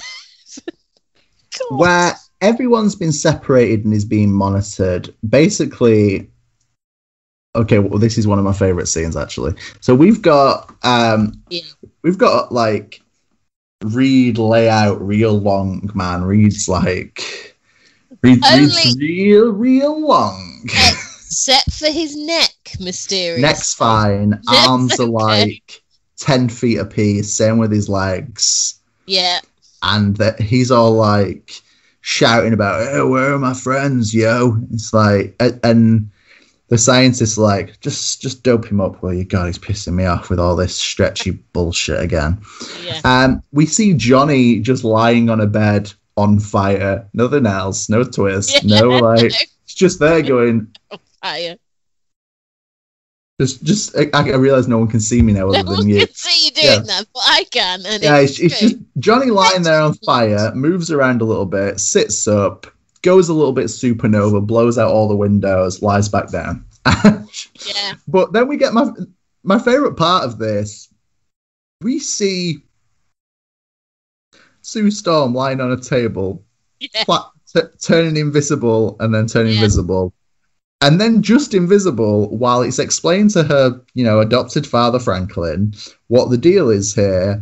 Yeah. And he has this kind of sad moment of staring into an empty room at a table that may or may not have his daughter on it. And it's just like, how did they film this? Did they really just have him like just look sad at the stretcher? We've given Kate Mara the day off. So you just have to look. This is where she'd be. We can't give you any eyeline points because we've not got the money to digitally remove them. Yeah. So just be sad at this room. Thanks. Yeah. It's Oh, it begs so many questions. And then we kind of see Reed wakes up and he can hear Ben screaming and he somehow goes crawling through the vents, Die Hard style. Ben, who is basically a pile of rocks. Yeah, he's got no legs. He's just half pile of rocks, half rock person. Yeah. He's got like an arm and a head, I think. Maybe 2 arms. Yeah. And Reed goes through the vents like Earthworm Jim. Yeah. Yeah. And they have this kind of like, Reed, don't leave me. And he's like, man, I got to bail. They're going to like... Reed like, is what? This is the thing. Reed knows 0 things about what's going on right now. Takes one look at his friend, the pile of rocks, and decides, that's enough. Damn it, I'm out of there. Yeah. And it's like, he doesn't even know where this facility is. It could be in the middle of the bloody Sahara Desert for all he knows. Yeah. Or, Siberia, because they like to put bases in Russia. Sure. And it's like, no, I don't know where I am. I don't know what's going on. I've not really had time to formulate a plan because literally all I did was get up off the table because I heard you crying, Ben. And, part of me does feel for you, but not enough to stick around and actually help you. I'm just going to bugger off and hope to God that I can get out and, catch a lift so I can go and live in South Central America way later on while I leave you to... I really feel for Ben because, Ben doesn't seem to have many friends. This is the first time he's really heard from Reed, apart from the fact that Reed took a selfie with the thing in months. So the guy rings him up, drunk, late night, and's like, let's go to an alternate dimension. And Ben's like, look, you're my best friend for some reason that's never established because our characters are not established. Yeah. I'll do that. And then I hideously end up mutated into a pile of rocks. And now you're leaving me. Poor Ben. There's also a frustration I have here that Ben, as we see later on, blames all of this on Reed with good reason. And Johnny blames all this on his dad with good reason. Yeah. However, that could lead to a Johnny and Ben friendship relationship. It was like, hey, we've both been dragged into this and it wasn't really what we wanted. Yeah. It doesn't, though. It doesn't lead to anything because the strongest thing, as we've noted from the previous Fantastic Four films, is the Ben and Johnny relationship and scenes. We get none of that. There is no family vibe or dynamic here. They do not interact. Johnny and Ben. John and Benny. I mean, you could call them that.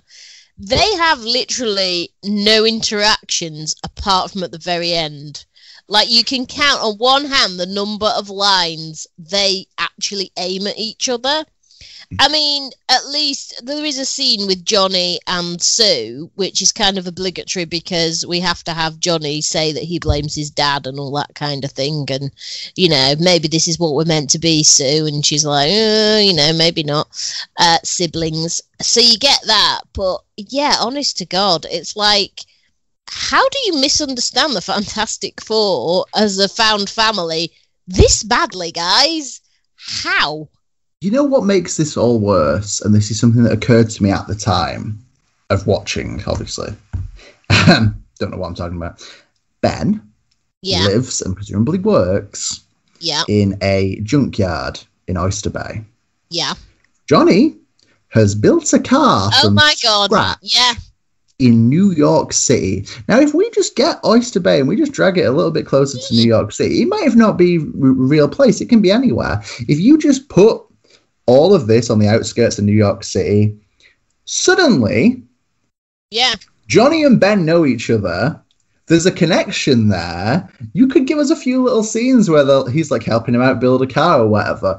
Just a little bit to be a connection between, and Johnny and Ben know each other, and they both don't really get along, but they've got this kind of awkward friend dynamic. And instead, it's no, these are just two independent things that are happening that have no connection. We've not thought about it. We don't care. Yeah. And it's infuriating because whilst there's so much there, you can the building cars, selling parts of cars thing is a friendship connection. The we're both here and we weren't meant to be connection. Yeah. And instead it's just no, we're both playing out quite similar character arcs in we're both accidentally here, we just know someone else, and instead it's like there's not enough space for both of you to have the same character arc if they don't matter or relate or connect you, if they don't make you best friends or at least friends, or like, what's the point? Don't just put things in. There's no space to be just throwing plot lines at us just cause you got them. Oh man, because it is like you say, it's like you had the perfect setup for Reed and Ben to bond as small children. You ignored it. You've got the perfect setup for Johnny and Ben to bond. Like, you could even have them as the engineers, because let's face it, Ben's probably as qualified to help on this project as an engineer as Johnny is. Yeah. You could have had them as the engineers on this project and had Reed and Sue, and I mean Victor's a whole other issue, but Reed and Sue is Victor's a black hole of question marks.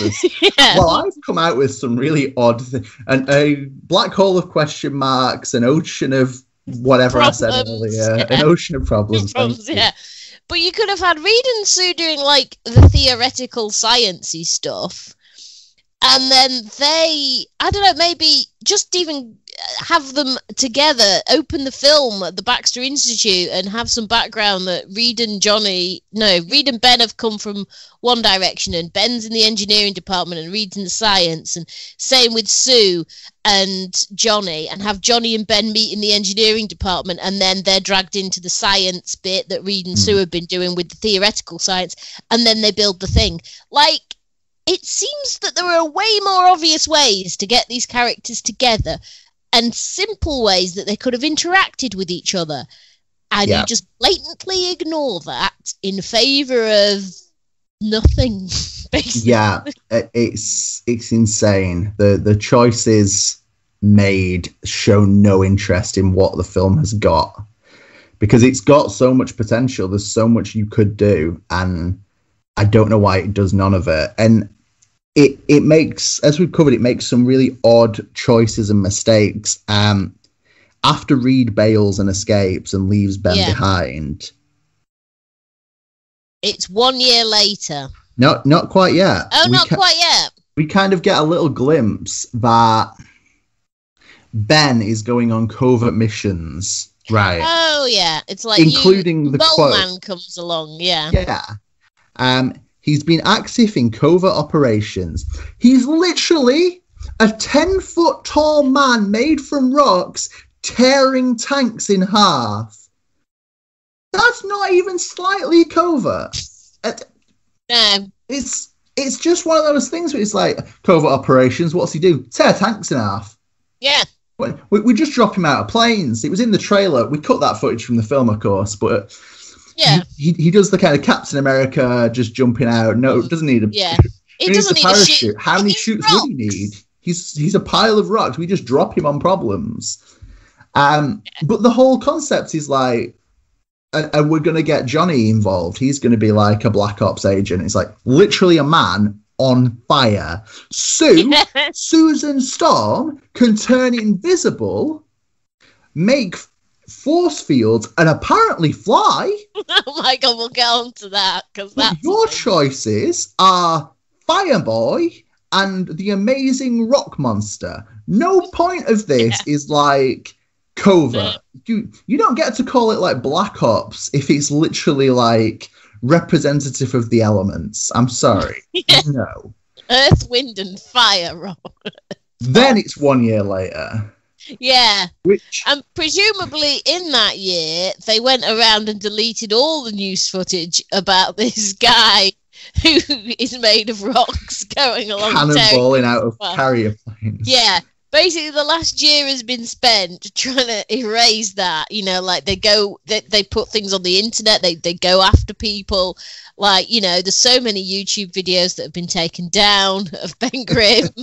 So 1 year later has a special place in my heart, because when I saw this in the cinema, one of the people I was with was Joe of Oh yes. who writes for biggerthancapes.com, incidentally, if you've not checked out the site yet. Yeah. Joe, Entertaining film. Joe was quite drunk in this film, which can only have made it a little bit more palatable, I imagine. I imagine it was better that way, yeah. Don't know why we decided to go for drinks beforehand, but hey. Actually, no, I know exactly why we went for drinks beforehand. And 1 year later, nearly killed Joe. I've never seen someone like cry laughing at literally 3 words. So every time I see that little like 1 year later thing, it's like, yeah, man, this is funny because it has to be. It has to be funny because otherwise it just is a suggestion that Reed Richards is such a garbage person. He left his only friends in the entire world behind for 1 calendar year after he's left one of his mates in an alternate reality. Yeah, for a year. For a year. So it has to be funny, doesn't it, Angela? Because otherwise it's horrible. It's literally the worst thing a man could do. Yeah. But we see him, like, you know, buying scrap to try and make machines to try and save the day, I guess. And he seems to have hooked himself up with some kind of weird, like, Frankenstein Tron suit that, like, I guess helps with the stretching, but I mean that's what they've done. So in the best Fantastic Four film, we have this whole that because they were wearing their suits when they got hit by the cosmic rays, they have been altered at the molecular level like they have, and that's why it'll go invisible, or it'll be fine if Johnny's on fire, or it'll stretch with Reed, or Ben can wear it. Whereas here, you've got 2 lots of suits, and they are immensely boring, but it's like, we've got to make these suits practical.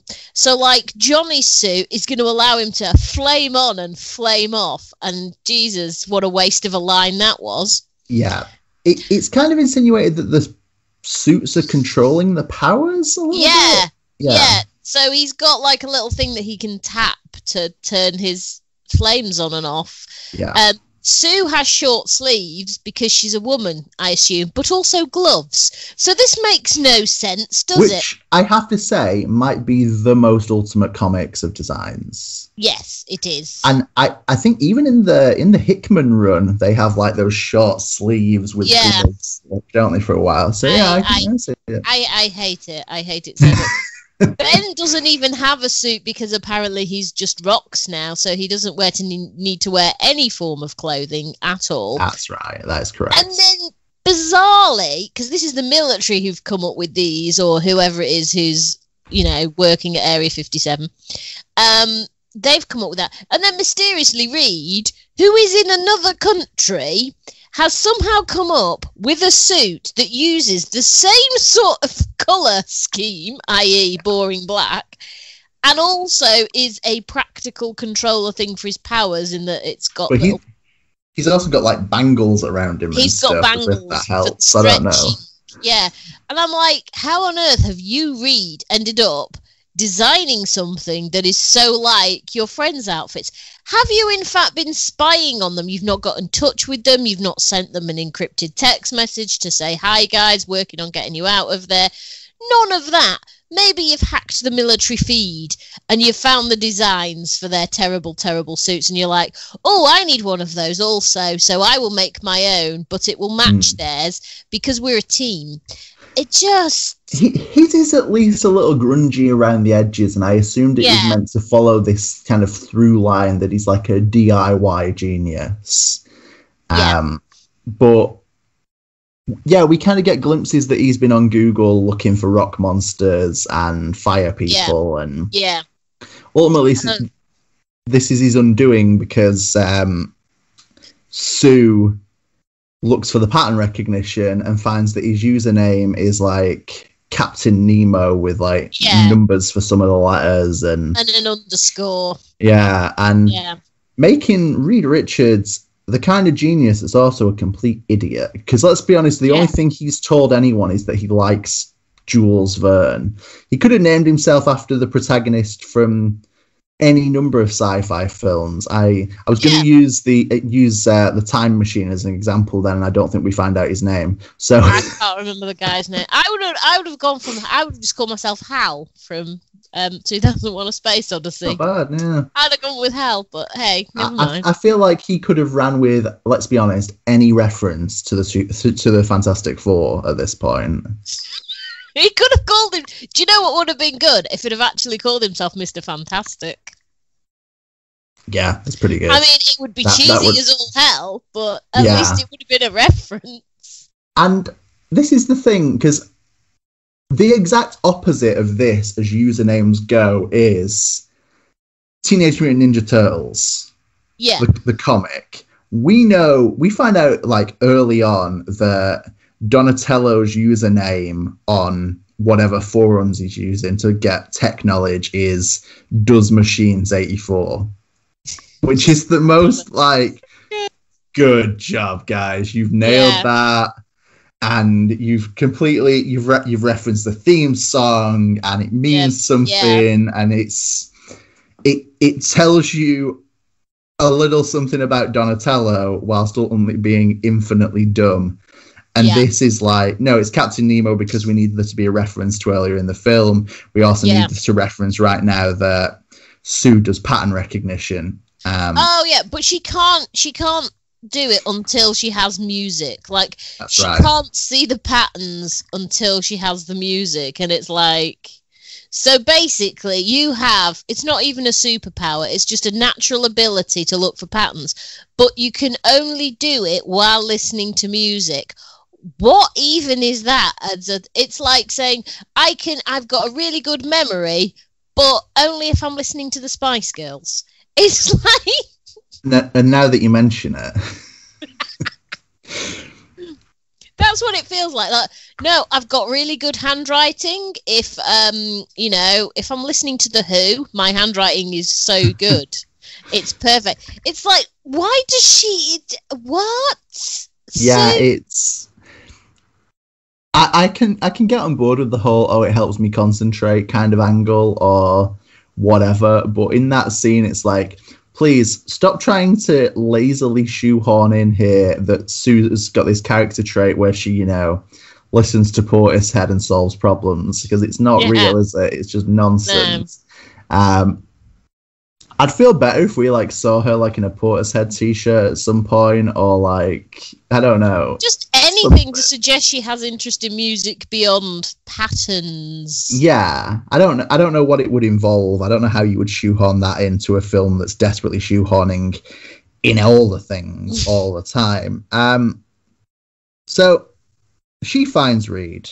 Yeah, and we actually legitimately get a pretty good scene here where Reed fights off a group of Area 57 soldiers, and we actually see him be all stretchy, and he's knocking guys out, throwing them against trees, and it's this moment of well, where the fuck has this been for the first hour? Because giving us just a little bit of Reed doing an action sequence fighting off some soldiers actually feels worthwhile, and it's okay, so while this isn't particularly in character with Reed, it at least showcases the superpowers in a film desperately starved from superpowers. It's a pretty good scene. I quite like it. It's the in a film that is desperate to not have action scenes in it. Yes, for some reason, despite being a superhero film. No, we don't have action in superhero films. What madness is that? I especially like at the end, Ben just headbutts him. Yeah, and it's interesting because I kind of expected a indent in his face of we would have got that in 2005. Damn it. We would have got that in 2005. I would have gone there. I feel like this entire film is desperate to not play for laughs when it could, and it would make it a better film. Yeah, because we can't have humour in a superhero film either. No, God, no. It's got to be this kind of grayscale, sad affair with no joy. Because I feel like I know what the target audience of this film was intended to be, and this was meant to be like a Hunger Games teen audience. Yeah. But with none of the things that appeal to that audience. Yeah, pretty much. It was like, what do the kids like? Well, they like dark places that you can't see what's going on, and they don't like humour, and they don't like a lot of action. Yeah, that's what the kids really That's right. Like. No, absolutely no fun all the time. Yeah. So after Reed's fight scene with Ben obviously rains down on and beats him into the ground, he basically agrees to help them. Basically, I mean, we have that scene that is meant to, where Ben's like, I blame you, and Reed's like, I'm going to fix it. And there should be some emotional heft there, but these characters and their relationship are so poorly developed. No, there's just not the depth of emotion required. There isn't enough space given for there to be there isn't enough space given for Ben to be so pissed off, because it's just like, no, well,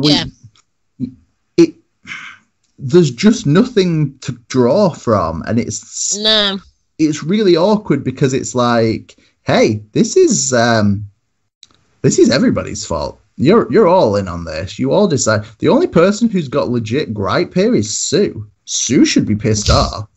Yeah. Because Sue wasn't even invited to this, and she still got weird powers. Yeah, she tried to solve this. She got you back. If it wasn't for Sue, you'd have been like Victor and fallen into the green goo, ultimately. Yeah, basically. They were all dead if not for Sue, and Sue gets no thanks, and instead is just sidelined because Ben's unhappy that he's a rock monster, and Johnny's unhappy because Johnny's unhappy. Yep. The one character, and we see there is such a contrast to he reacts to being the Human Torch in the previous films like he's won the lottery. He is ecstatic about it. He's so excited. And in this, it's like, well, I'm on fire now, eh? So I gotta, be kind of a dick to everybody and be real pissed off that I'm on fire because of all the reasons. Yeah. What reasons? Tell me, Johnny, please. God, tell me what's going on. Show some characterization, damn it. But then we kind of send a rescue mission. Well, not even a rescue mission. They send a mission of the NASA-approved astronauts to go and have a gander at this other world, and they rebuild the landing pod type thing. Yeah, but they need Reed's help, and Reed's like, "You've made it uglier," and it's like, "Really, Reed? That's your takeaway from this." Not that they've been, more sensible than you, and they've not sent a bunch of drunk astronauts who just want to do it for a laugh. See, one of the things that when he says, "Oh, you made it ugly," and it's like, Reed, this looks better than your version of this did. This is like when people talk about like Nirvana demo as being better than the finished products. It's like, no, they sound like just a mess, and that's maybe you think you're into that, but ultimately there's no denying the quality is better when the product has been finished.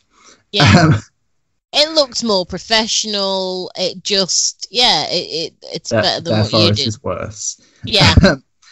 And he fixes all their problems in like 10 minutes by doing some coding. Yeah, basically he does typing, because typing is science. That's right. And I would be okay if it was like, oh, Reed does the coding, but it's like, well, we've been told Sue does the coding and she couldn't fix this. So again, why don't you like Sue? Why is Sue here to solve problems when you want her to, but ultimately when she could solve problems, we'll get Reed? It just doesn't flow. There's no... It's like what they know about the characters in one scene, they forget about in the next. Yeah, because Also, no one's made notes as to who these people are. Yeah, and just because the landing pod blew up, I don't think Reed's code for the original machine gets erased from the computer in New York City. That's not how computers work. That's not how anything works. And anyone who hasn't backed up their work, frankly, they don't deserve to go back to Planet Zero or the negative zone, wherever. If he hasn't saved a couple of times, yeah, it's insane. It's madness. But when we do get to the negative zone, oh yeah, with the actual NASA scientists, who incidentally are far more responsible than you know, they're actually there to take samples and do science as opposed to just stick a flag in the ground and hope. That's right. And they immediately pick up on a heat signature coming towards them. Oh, I wonder what that could be. Well, funnily enough, Angela, that heat signature is what's left of Victor Von Doom rocking a cloak that can only be described as, and I'm going to hit you with some references in the next bit of this podcast that are you're either gonna know what I'm on about, or I'm just one maniac here. Okay. So he turns up in his big hooded cloak, and that looks exactly like the big hooded cloak that Gary Oldman has at the end of 1997's Lost in Space, when he's been left alone too long and become a spider monster. I hadn't made that connection. But unfortunately, that is very true. And what makes this better is, at this point in the film, I thought that and immediately flashed onto, I could be watching Lost in Space right now. I could be having a legitimately okay time. Yeah. When were you reduced to going, man, I wish I was watching Lost in Space over this movie that I'm currently watching. You know things are bad. The thing is, right, Lost in Space came out at a time where I was I don't know, 7 maybe, and I loved that film to its absolute core. Everything, Gary Oldman is on fire. He's as camp as he could possibly be. Matt LeBlanc is in it for some reason. See, that's what got me. It's like, oh my god, it's Joey from Friends in space. Yeah, and that's exactly what it is. They don't even try and hide it. And he has that cool armor that flips over it. Yeah, loved it as a kid. And as soon as and then Gary Oldman becomes a giant spider person at the end. Yeah, we should mention that. And yes, that ticks all the boxes for me. And that's kind of the version of Doom that they bring back to Earth. They kind of rescue him, and he's laid out, and his suit's been melted to him, so he's got this mask type thing. And he's basically, and he's made of metal because that's never been done as a Von Doom character before. No, that's new. That's definitely original. That's so original. And also, he has a mouth, but he doesn't speak through the mouth because reasons. It's like the grill from the oxygen mask has been melded, so his mouth, it looks like a mouth, but I guess his real mouth is under that. It's a bit like in that episode of Doctor Who where everyone's faces turn into gas masks. Yeah, it's like that, but on a Von Doom level, and he has glowy green bits because obviously the green goo. That's right, definitely not just because it's an aesthetic choice, because Doom. Yeah. But then they talk about saving him and helping him and, all that kind of good stuff. Yeah. And he basically echoes the sentiment from earlier in the film that he doesn't want to be part of this anymore, and he's part of Planet Zero, and that's his home. He wants to go back, and he's gonna go back, and he's taking Earth with him, and Earth is over, and Planet Zero is where it's at. Which the whole this is my second reference that's not gonna catch, I can tell. Go on. So the whole deformed, burn kind of metal welded to him, and his obsession with like, no, there is no hope. All that's left is this. Yeah. Is Earth, is Planet Zero, and that's where I'm going to go, and that's where hope should be. You shouldn't be trying to save Earth. Immediately put me on another film that I like more than everybody else, Sunshine. Oh, Sunshine. And is it Mark Strong who plays Pinbacker, who's like the captain of the original mission, who's gone mad staring into the sun, and he's all burnt because he's been like, he's not been heat shielded, he's just been sitting in this room looking into the sun, and he's like this shadowy burnt figure, and he just doesn't think the Earth should be saved. He thinks people are the problem, and he's gone nuts. And so it's kind of Pinbacker from Sunshine, like cosplaying as end scenes Dr. Zachary Smith from 1997, Lost in Space, in what I would like to describe conceptually, not in reality, conceptually, as the best character ever. I think that's what that might have be. I mean, yeah. But instead, we've got this. Visually, that's what we've got. Yeah. And kind of personality-wise, that's kind of what we've got. But the execution is like awful and just nonsensical as well. And he clears everything out because he's got superpowers now. He can like do classic Doom things, a little bit of energy blast, a little bit of just pushing people around. You know, classic vague Doom powers, and decides to, you know, rig up the machine to explode and take him back home to Planet Zero. But the weird thing about all this is, it's like, so why did Victor come back to Earth in the first place? Is it a revenge play? Or is it like, because he didn't know anyone else was going to come back, and he didn't know when they were going to come back. I mean, for all he knew, they could have come back within, had it not blown up, admittedly, but he doesn't know it's blown up. Yeah. They could have come back within, you know, minutes and, you know, or at least a few hours and rescued him. So has he's been like, right, when someone appears, I don't know when that will be. I don't know actually where it'll be, because I've got this whole planet to explore. Yeah. And I'm part of it now. But apparently I'm just going to stick around this one little area where I think someone might appear at some point, but I don't know when. And when they do, I'm going to stagger towards them looking like Gary Oldman from Lost in Space. And then they're going to take me back to Earth, and clearly they're going to take me to a secret military facility. And then in that secret military facility, they're still going to have the thing that, you know, the pod thing.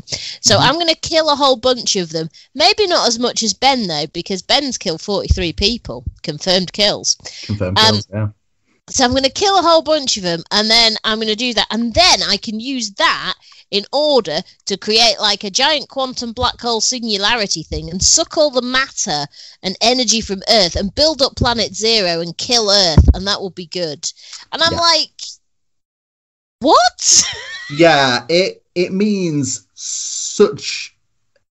It basically implies that not only has Victor survived because the planet has kept him alive and has somewhat possessed him, but also that he has just forgotten all the science he knows and has just gone utterly bonkers and has just decided, like, yeah, destroy Earth, suck it through into Planet Zero, then I'll have all the bonus material from Earth. It's like, what are you talking about? Why would that be a good thing? It's like, what? And the whole thing is like, Victor, what? Are you all right, mate? This is, even for a mad scientist, this isn't even mad science. This is just mad. Mad, yeah. And he basically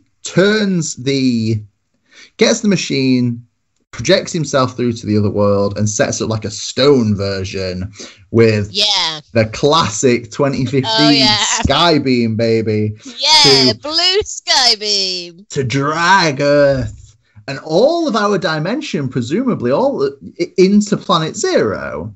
Yeah. And It has this great scene where the Fantastic Four, or well, just the four guys at the moment, I'm not going to name yet, are like, oh no, we're being pulled in, and Reed literally like just, I don't know, like just, it's indescribable the way Reed like is pulled like chest first towards us, like no, while everyone else is like, shucks, this again.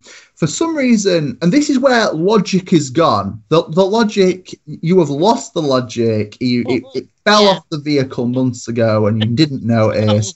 And now it's caused irreparable damage. They no longer need oxygen masks on Planet Zero.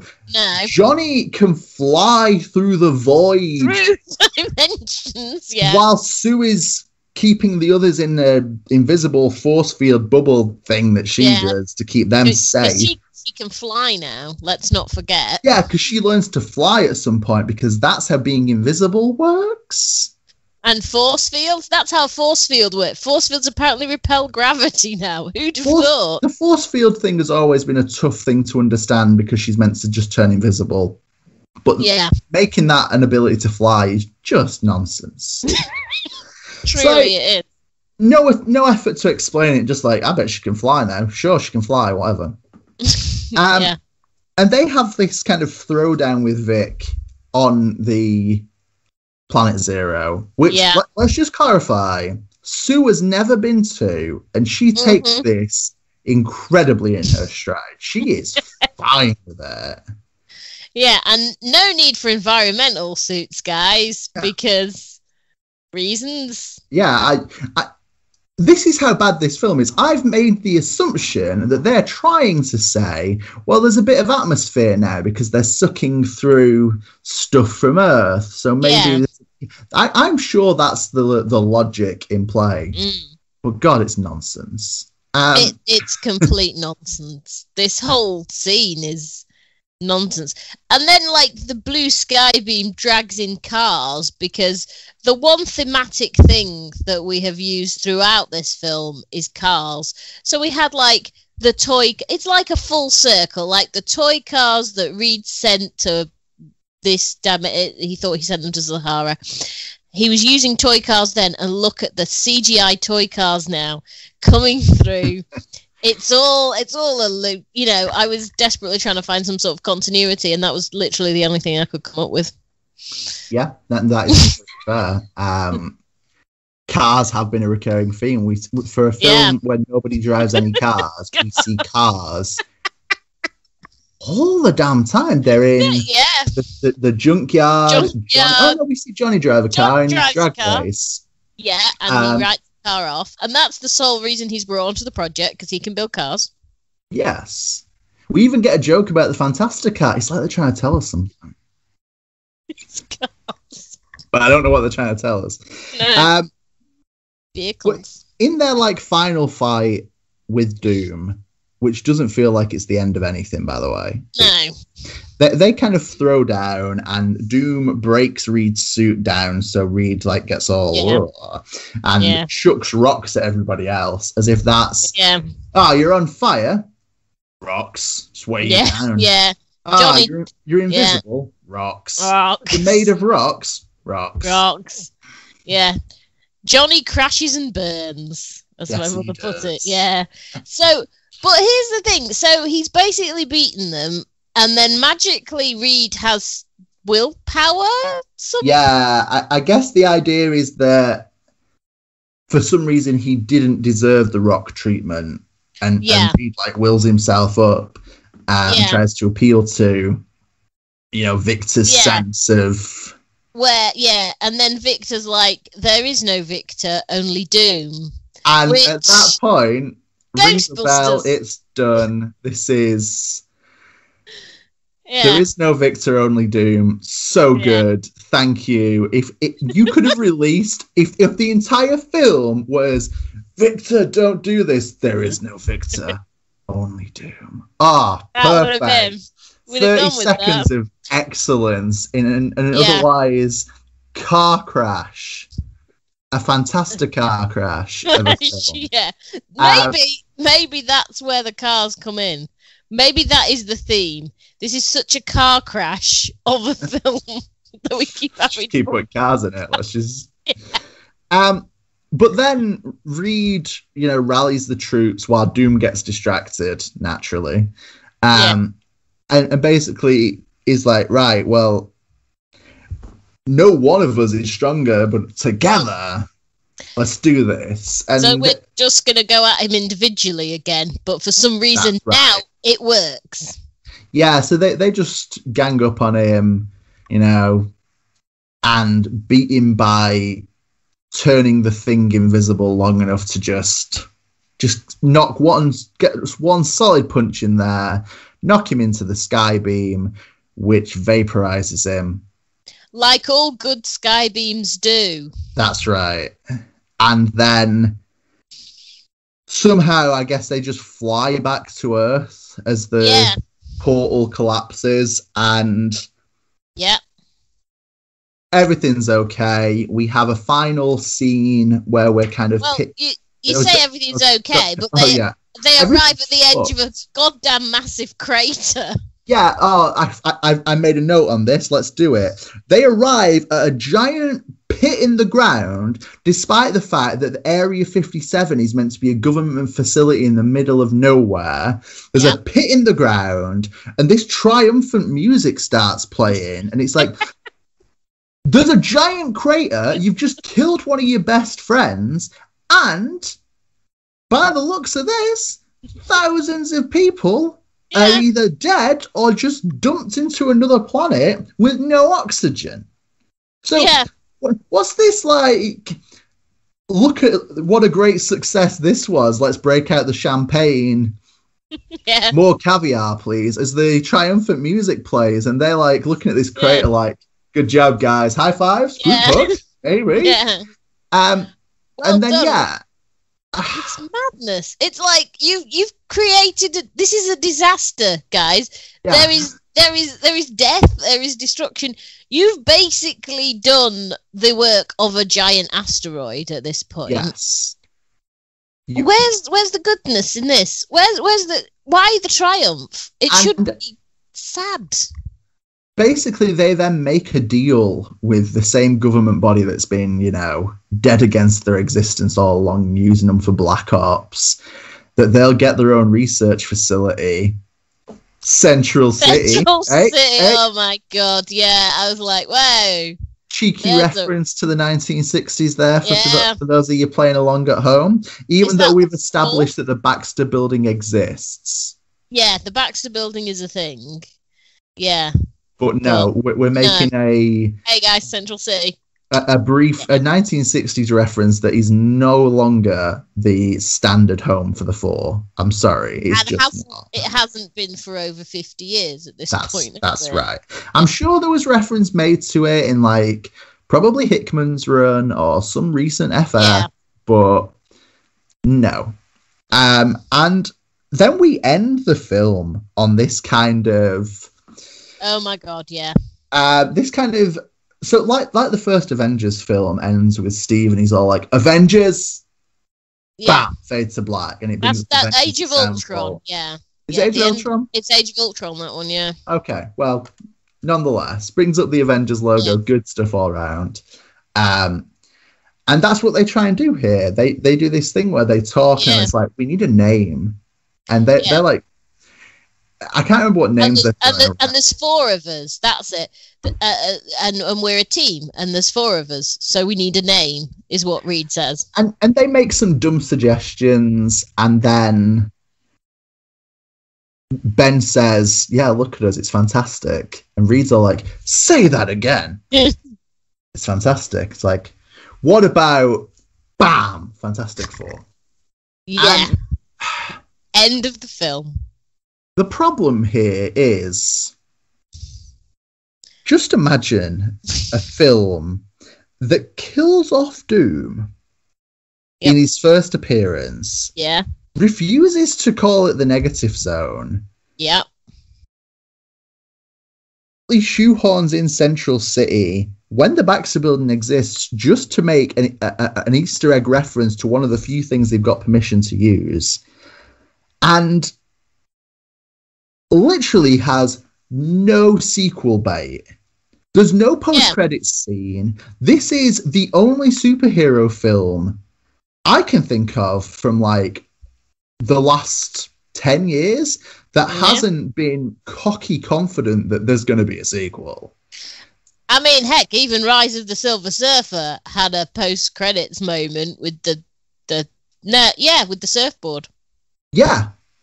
So this is so like disinterested. It's so aware that like we're not getting a sequel. You're not getting another one of these. We don't need to plant the Easter eggs, sow the seeds. We don't even need to make Harvey like Mole Man-esque because you're not getting that film. We're not making it. It's never going to happen. And the whole vibe of like, we can kill Doom because there's no sequel. And they killed Doom in 2005 and he comes back in 2007. Yeah. And it's okay, it works. But in this, he's literally vaporized by a beam of light, man. I mean, didn't stop Red Skull.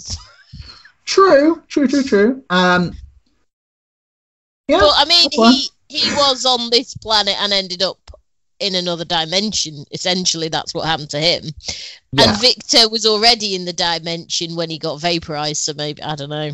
Maybe that's why. You can say, I don't know. Yeah. But we've gone very long on this podcast, and I appreciate that was an inevitability. But I just think we need to just sum up that there are little glimpses of possibilities throughout this film. As we covered, tiny ones. Yeah, that it is a good cast. It is a good cast with given nothing to do. And there is a brief glimpse, and this is what I said I was going to come back to, with the like body horror stuff. When Reed's all like warped from being Mr. Fantastic, when Ben is rocks, when they're all suffering from these initial powers in this government facility, there is a brief glimpse where if you framed this differently, you could have like a weird body horror Fantastic Four film. Yeah. That could probably have worked if you'd like gone for the like more twisted, like they've gone to this other cosmic plane and it's really done a number on them, and now they're like recovering from that. And there's possibilities there. There's and sure, okay, you don't get the epic showdown at the end, and maybe the film isn't quite as superhero-y as they decide to make it before the final curtain, but there's enough possibility to have clawed this back. Yeah. However, they didn't. It feels like that is the reason they hired Josh Trank to start with, because, as we all know, Chronicle. And it's like they wanted the Chronicle version of the Fantastic Four, but they didn't want the Chronicle version of the Fantastic Four. Like, they let him have some creativity, but then they were like, oh, don't like where this is going, and they pulled back, and then they overcompensated and ended up with this. Yeah, I think you can see how much hesitation there is in every idea, and whilst we've walked away from two Fantastic Four films kind of having some positives to say, and I just feel really weird about this film. I feel like when we recommended when we watched Fantastic Four 2005 and Rise of the Silver Surfer, we kind of came away from it saying it's worth the watch. It's fun. Yeah. You're gonna have a good time. Maybe you're gonna see a different reality where, you know, the Fantastic Four were this dominant franchise and what could have been. Yeah. Yeah, you're not gonna get that here. This is like awful. This is hard.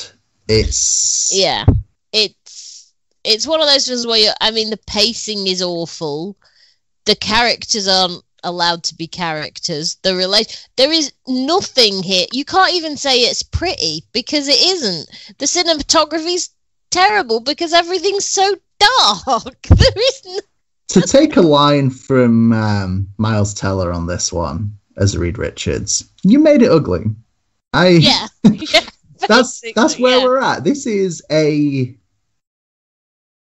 ugly film that feels like it's bordering on like one of the innumerous young adult dystopian adaptations we've seen. And I don't mean that as an insult.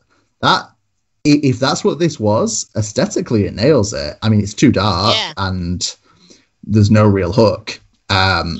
The hook should be that it's the Fantastic Four, one of the most long-running and celebrated cartoons, comic books, cartoons, movie franchises, ideas, concepts that Marvel's first family, and they've never felt like less of a family.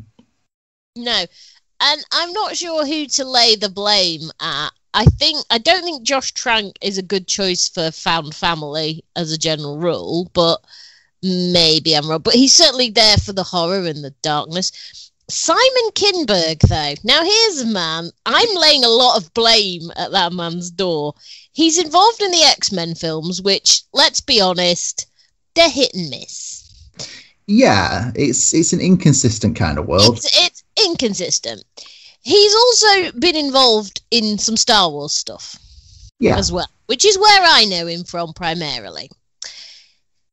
He was an executive producer on Star Wars Rebels, which is very much found family trope, to the point where sometimes you're like, guys, dial it back. You don't have to literally, make it clear that that's what you're going for. You don't have to be so obvious about it. Because, I love that show to bits, but dear God, sometimes I'm like, no, dial it back. So there is found family tropes. So Simon Kinberg has executive produced a television show specifically based upon the found family trope. Where were you in this, Mr. Kinberg? Because apparently you rewrote at least a third of it. Told everybody did. Pretty much. 40 pages of additional material you and Hutch Parker, the other executive producer, shot. Why did you drop the ball on that? Because clearly you have been involved in, the X-Men at times, there's the found family trope there that works in some of those films. Not all of them, but some of them. You know how this works, and yet you seem to not have any sort of ability to make it work. So I'm putting a lot of blame on him. Hutch Parker I know very little about, but I don't put all of the blame for the failure, and it is a failure because it only made $167 million on a $155 million budget. I don't put all the failure on Josh Trank. I think he is culpable for some of it, but I think also it feels like every single level, the executives, the writers, the producers, nobody comes out of this looking good. No. It's hard to know who should be praised here and who should be criticized. It's hard to know what anyone was planning or thinking or anything. It's there was nuts, no planning, no thinking. It's a film that seems to be stitched together from several different films, and none of them were good. Yeah, and like I've said, there are glimpses of things I could get into with this. I just don't think they commit or run with them. And what really stresses me out is if you go to IMDb, and I don't know how legit any of this stuff is, obviously, because basically anyone can upload to IMDb if you try hard enough. But there's concept art for Moloid monsters and for Annihilus, and it's all like, no, you were going to go to the negative zone and include Annihilus? That makes sense. That makes perfect sense. And Victor Von Doom can still become, Gary Oldman in a cape, whatever. He can still become the villain you want him to be in the future. You can introduce Harvey, and maybe he ends up with these Moloid things that come across from the other dimension, and there's so many options. I hate to say it, but I don't know how Marvel can do anything but succeed with their Fantastic Four film that's coming in the next 10 years. It's coming soon. It's definitely coming soon, because at the end of whatever phase we're on right now, I've lost track. I think. Yeah. So they did Are it. we actually phase 4? Is this? I think we're phase 4. Yeah, I believe officially we're phase 4. So they dropped that trailer montage of everything that's coming. Yeah. So we're having the Eternals and Shang-Chi. That's it. I always want to call him Shanghai. I don't know why. I feel really bad about that. But we're getting him. We're getting the Eternals. We're getting a Black Widow film, all the rest of it. And then at the very end of that trailer, there is a number 4. It brings up a 4. And you're like, yeah, you've got plans, haven't you, Marvel? Fantastic Four plans. I don't think they can do any worse than this. It's difficult to see them doing worse than this. It's a low bar. The bar has never been this low. No, for any superhero film, the bar is in the negative zone. Let's be honest. So it's like you can't do any worse. At the same time, I don't understand how is it so hard to make a film about the Fantastic Four, Marvel's first family. The thing that got them so noticed in the 60s. I mean, let's be honest, Fantastic Four was the point that Marvel got into the superhero game properly. Yeah. Why is it so hard to make a Fantastic Four film? I'm hopeful that Marvel will do a good job. The bar is 2005. Yeah, and go for it, guys. We have a lot more love for that film than most people do, but this is like the fact that I hear people complain about Rise of the Silver Surfer more than this just shows how many people didn't go and see this. Yeah, it does feel like it's cool to dunk on the 2005, 2007 films because, I think part of the reason is we didn't have the internet as ubiquitous. I mean, I had the internet. Oh, yeah. But it wasn't, social media hadn't exploded. As someone who was on the internet back then, it was, Yahoo groups and little forums and stuff. But when this came out, I remember there was just a general wave of, oh, it's terrible, but it lasted all of 5 minutes on social media, and then everyone forgot how terrible it was. Yeah, I think that's very accurate, and I think you run into that problem, don't you, where that in the comic book community, perhaps it's known that this is a bad film, but the general public managed to just completely ignore its existence. And I think that's true, because when I mentioned to my mum that we were going to rewatch it, she was like, fantastic. Oh, is that the one with Captain America? I'm like, no, we've watched those. It's not that one. It's the one from 2015. And she was like, is that the one where they have a black man who sets himself on fire? Which is essentially the Human Torch. That's all she could remember about, and its very existence was a mystery to her, bless. I think it's unfortunately accurate. I think most people either didn't see this or hated it so much they wish they hadn't. We're in the latter camp. Yeah, and like I say, there's a good film hiding in this, but you would have to, I would imagine, extensively reshoot it for another 100 million. Use up all of your 2D budget, and I don't know. I hope the next Fantastic Four film we get is better than this. I don't see how it can be any worse, because this is a film from disinterest, from that first mistake of, what do you mean you've got the same article on the wall twice? Yeah. It's a clear sign that they're not that bothered about the film they're making. Yeah. It's not, the thing is it's not a good Fantastic Four film. It's not a good film at all, on any level. It's just not good. It's terrible.